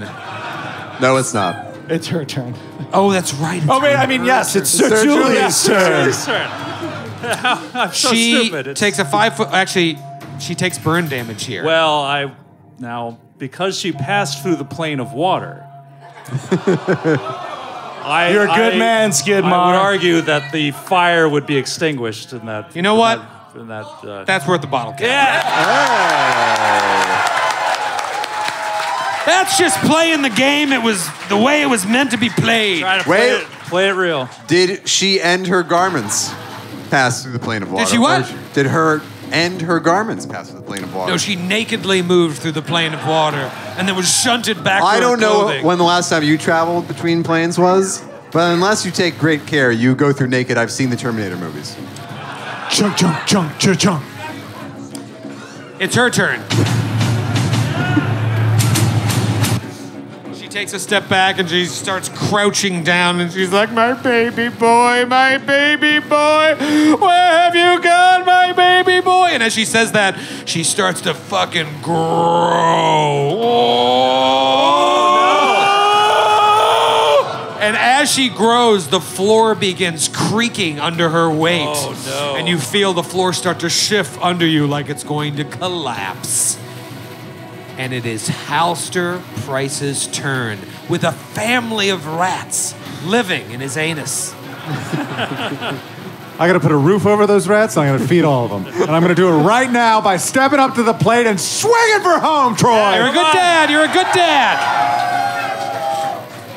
She big. Oh, swift action before I step up. I'm going to use, I'm reduced on my fervor for the day by having that negative level, but I used one of my last ones in order to cast Bull Strength on myself. I don't need your life story. All right, here it comes. That is a 16 to hit. Oh, Okay. no. Now, her AC did go down, and you did give her a curse. Where's the curse over? Curse still going. It's a minute. Not It's a hit. still not enough. Not a hit. She's Very at close. 17. Very close. Large by 2. Yeah, no. -4 to dex. No, no. Shit! So sorry. So sorry. I'm not that sorry. It is a new round. We'll call it round 4. Might be round 5. I don't know. But it's Aldo's turn. Aldo, what do you do? Aldo is going to take a 5-foot step back and away from her. And he is going to toss another bomb in her direction over Halster's head. That fire damage cutting through DR if you can hit. That is a 12 against touch AC. She big. With she the curse and with the big, that is a hit. We're walking in Memphis, baby. That is 13 points of fire damage, and she is on fire again. Well, that fire will go out pretty quickly because she's dead. Aldo, baby! Boom! Cause I was walking in Memphis. Walking in Memphis. Tis a star. All right. You are out of combat. Her enormous body falls to the ground, burning as it does so, and as the lights go out, her body shrinks back to its normal size, and the floorboards creak no more. Oh, you wanted those floorboards to break so bad. Man. It was really just to scare you. Oh. Pink. You look around the room. Seems like she was taking care of these potted plants, projecting herself around town, attacking you in the town square, attacking you right after you met Ichabod Douche Nozzle. What do you give her a perception check? 24. 18. Natural 20. Oh! All right, so I imagine you're going about this room searching it thoroughly. Yes. Yes. Okay. Those of Watering you who the rolled, plants with her blood. those of you who rolled a high enough perception find in one of the plants, with maybe your natural 20 there, Bunklebee, you find hidden in one of the plants, like in the dirt, a folding leather pouch. And inside of the pouch is a finely cut emerald worth 1,000 G's. Nice. A silver necklace set with garnets worth $400. G's. Nice. A pair of black pearl earrings worth 150 G's. Damn, racking it up. A gold ring set with a large diamond worth 2,500. Whoa. 13 freshwater pearls worth 10 gold pieces each. A jade comb worth 100 gold pieces. I don't think there are freshwater pearls. And a silver and amber bracelet worth 120 gold pieces. Why would you lie about the water the pearls came from? It seems so petty. That's why they're worth so much. Oh, okay. They're the only 13 in existence. They appreciated that response. And so you go about searching this room, looking through the boxes, trying to find out what's going on here. You know, her monologue to you revealed a little bit of her sad tale. You had obviously fought the ghost, I think it was a revenant or something, of Climbs Pret, who was barricaded in the dungeon below the Fort Halecourse. And so now you see what happened. She was fooling around on the side with this guy. She really loved him. The Count found out about it, was going to kill him. They poisoned him with some ritual, and it transformed her. So all the time, the city thought that she died of the same wasting disease that her husband did. But it appears that Laos knew that she was just living up in the attic. Yeah. And he stuck his mother up in the attic. Yeah. Yep. Something strange happens, though, because as you start to look about and dig into all of these things, you're looking around at everyone in the room, and Aldo, Halster, and Sir Julie eventually realize that Bunglebee is gone. What the fuck? You go out to the hallway, look down the stairs. Gone, Zoni. We don't even smell a faint trail of shit? You do, but you don't see him. He's gone, while his smell lingers. But it appears you have done everything here at Iris Hill, and you have all the information you need to follow the Count. If you go downstairs and start to look about, Bunglebee is nowhere to be found. How much time do you spend looking for him? If any. Yeah. Somebody crowd just goes 0. 14, 15 minutes. Yeah. All right, you look about. I think that's a fair amount of time. I think at that point we could be like, you know what? Is this really worth it? Yeah. He can never flank. He never gets there. Yeah. We're really looking, though, for those 14 Oh, no, minutes. we're looking intensely. We take it seriously. Yeah. You look around and you start to notice a couple things. You notice that Big P is gone as well. And several of the objets d'art that were laying about the mansion are gone. You little sneak. You little... He's on his way to donate them to the museum. Yes. She's so innocent. He wanted to leave early to be there when the museum opened. Exactly. Museum of Stolen Goods for the enrichment of Bigby. Bunglebee. So maybe from there we then cut to a scene of Aldo and Halster and Sir Julie pushing a wheelbarrow with Atticus in it. Frozen in amber. Upside down, though. Upside down. Awkward. Just pushing it, heading back in the direction of town.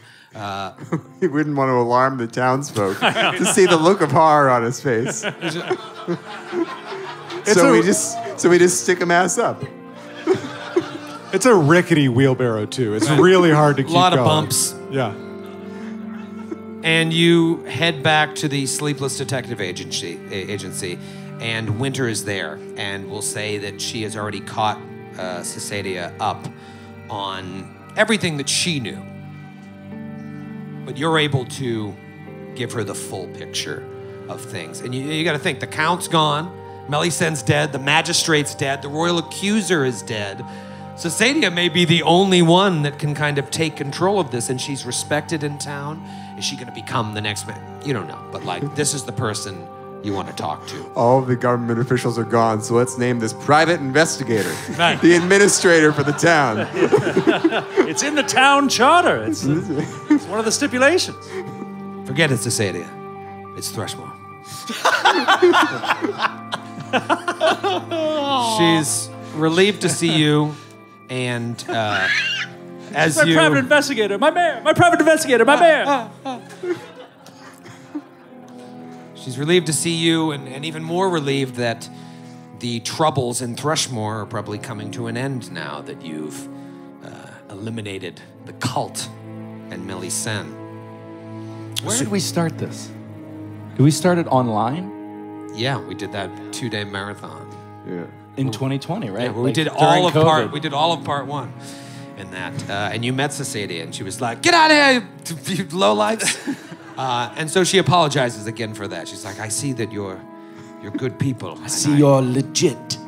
All the cultists are gone, so we've driven the Irish out.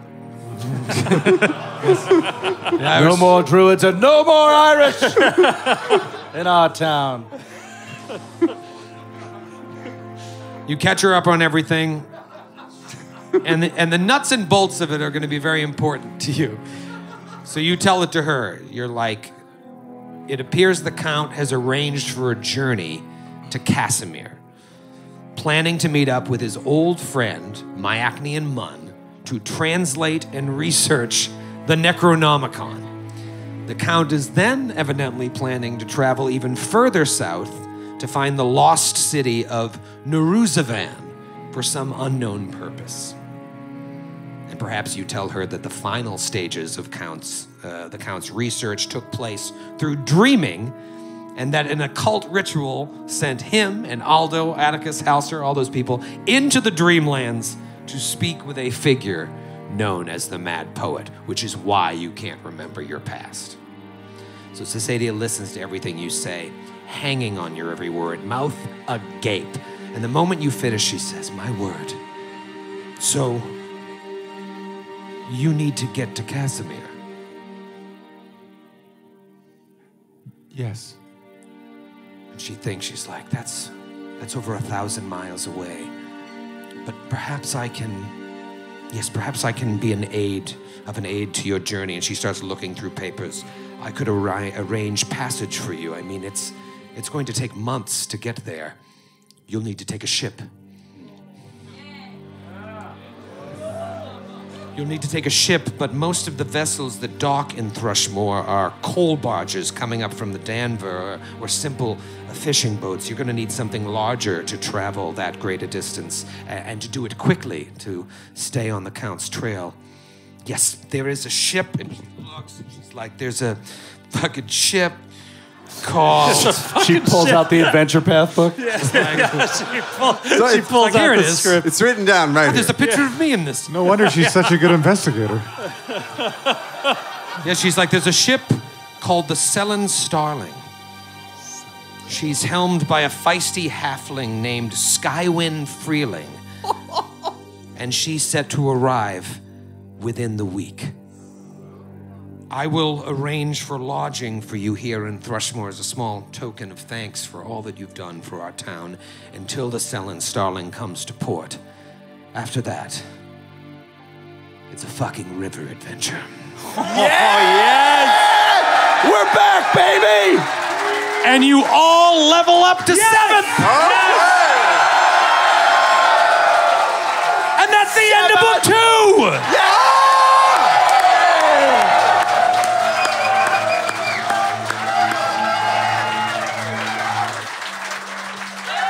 How about an epilogue?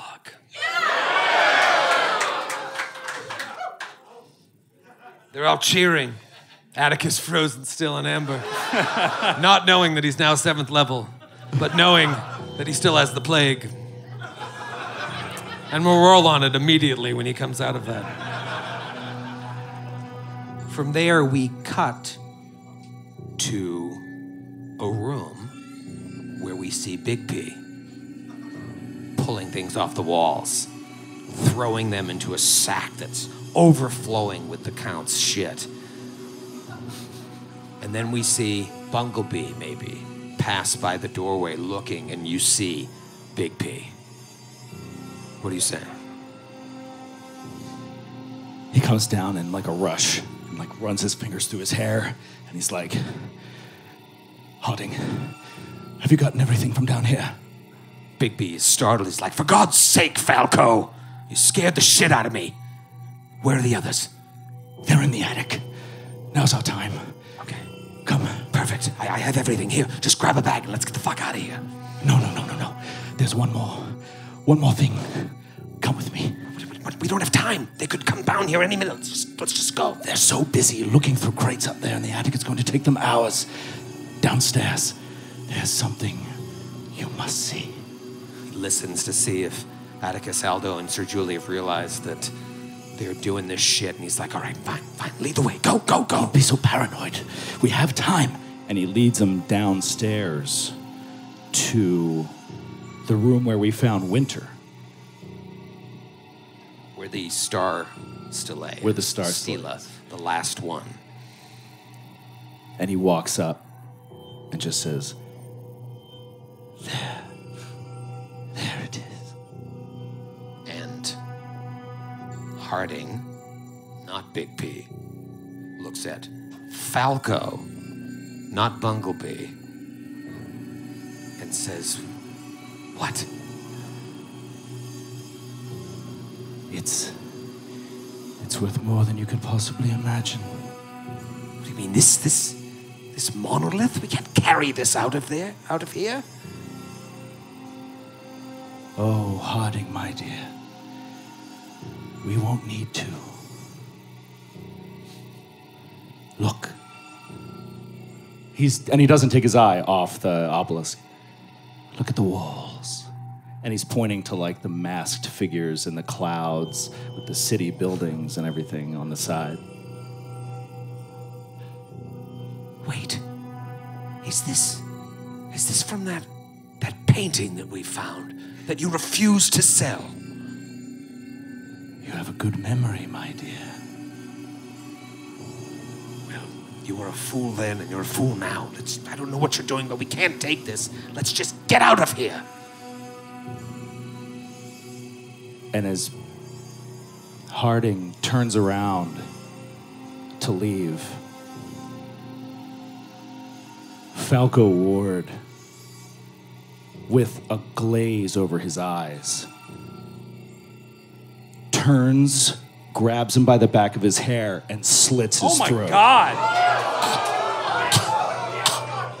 Just coughing, blood coming out between his fingers. He's sputtering and he's looking at you in shock. Until Falco's he hits the looking floor. at him like he barely knows him. And then he kneels down and presses his hands into the blood that's pooling on the floor. Looks at the blood and turns back to the obelisk and starts smearing it down the obelisk.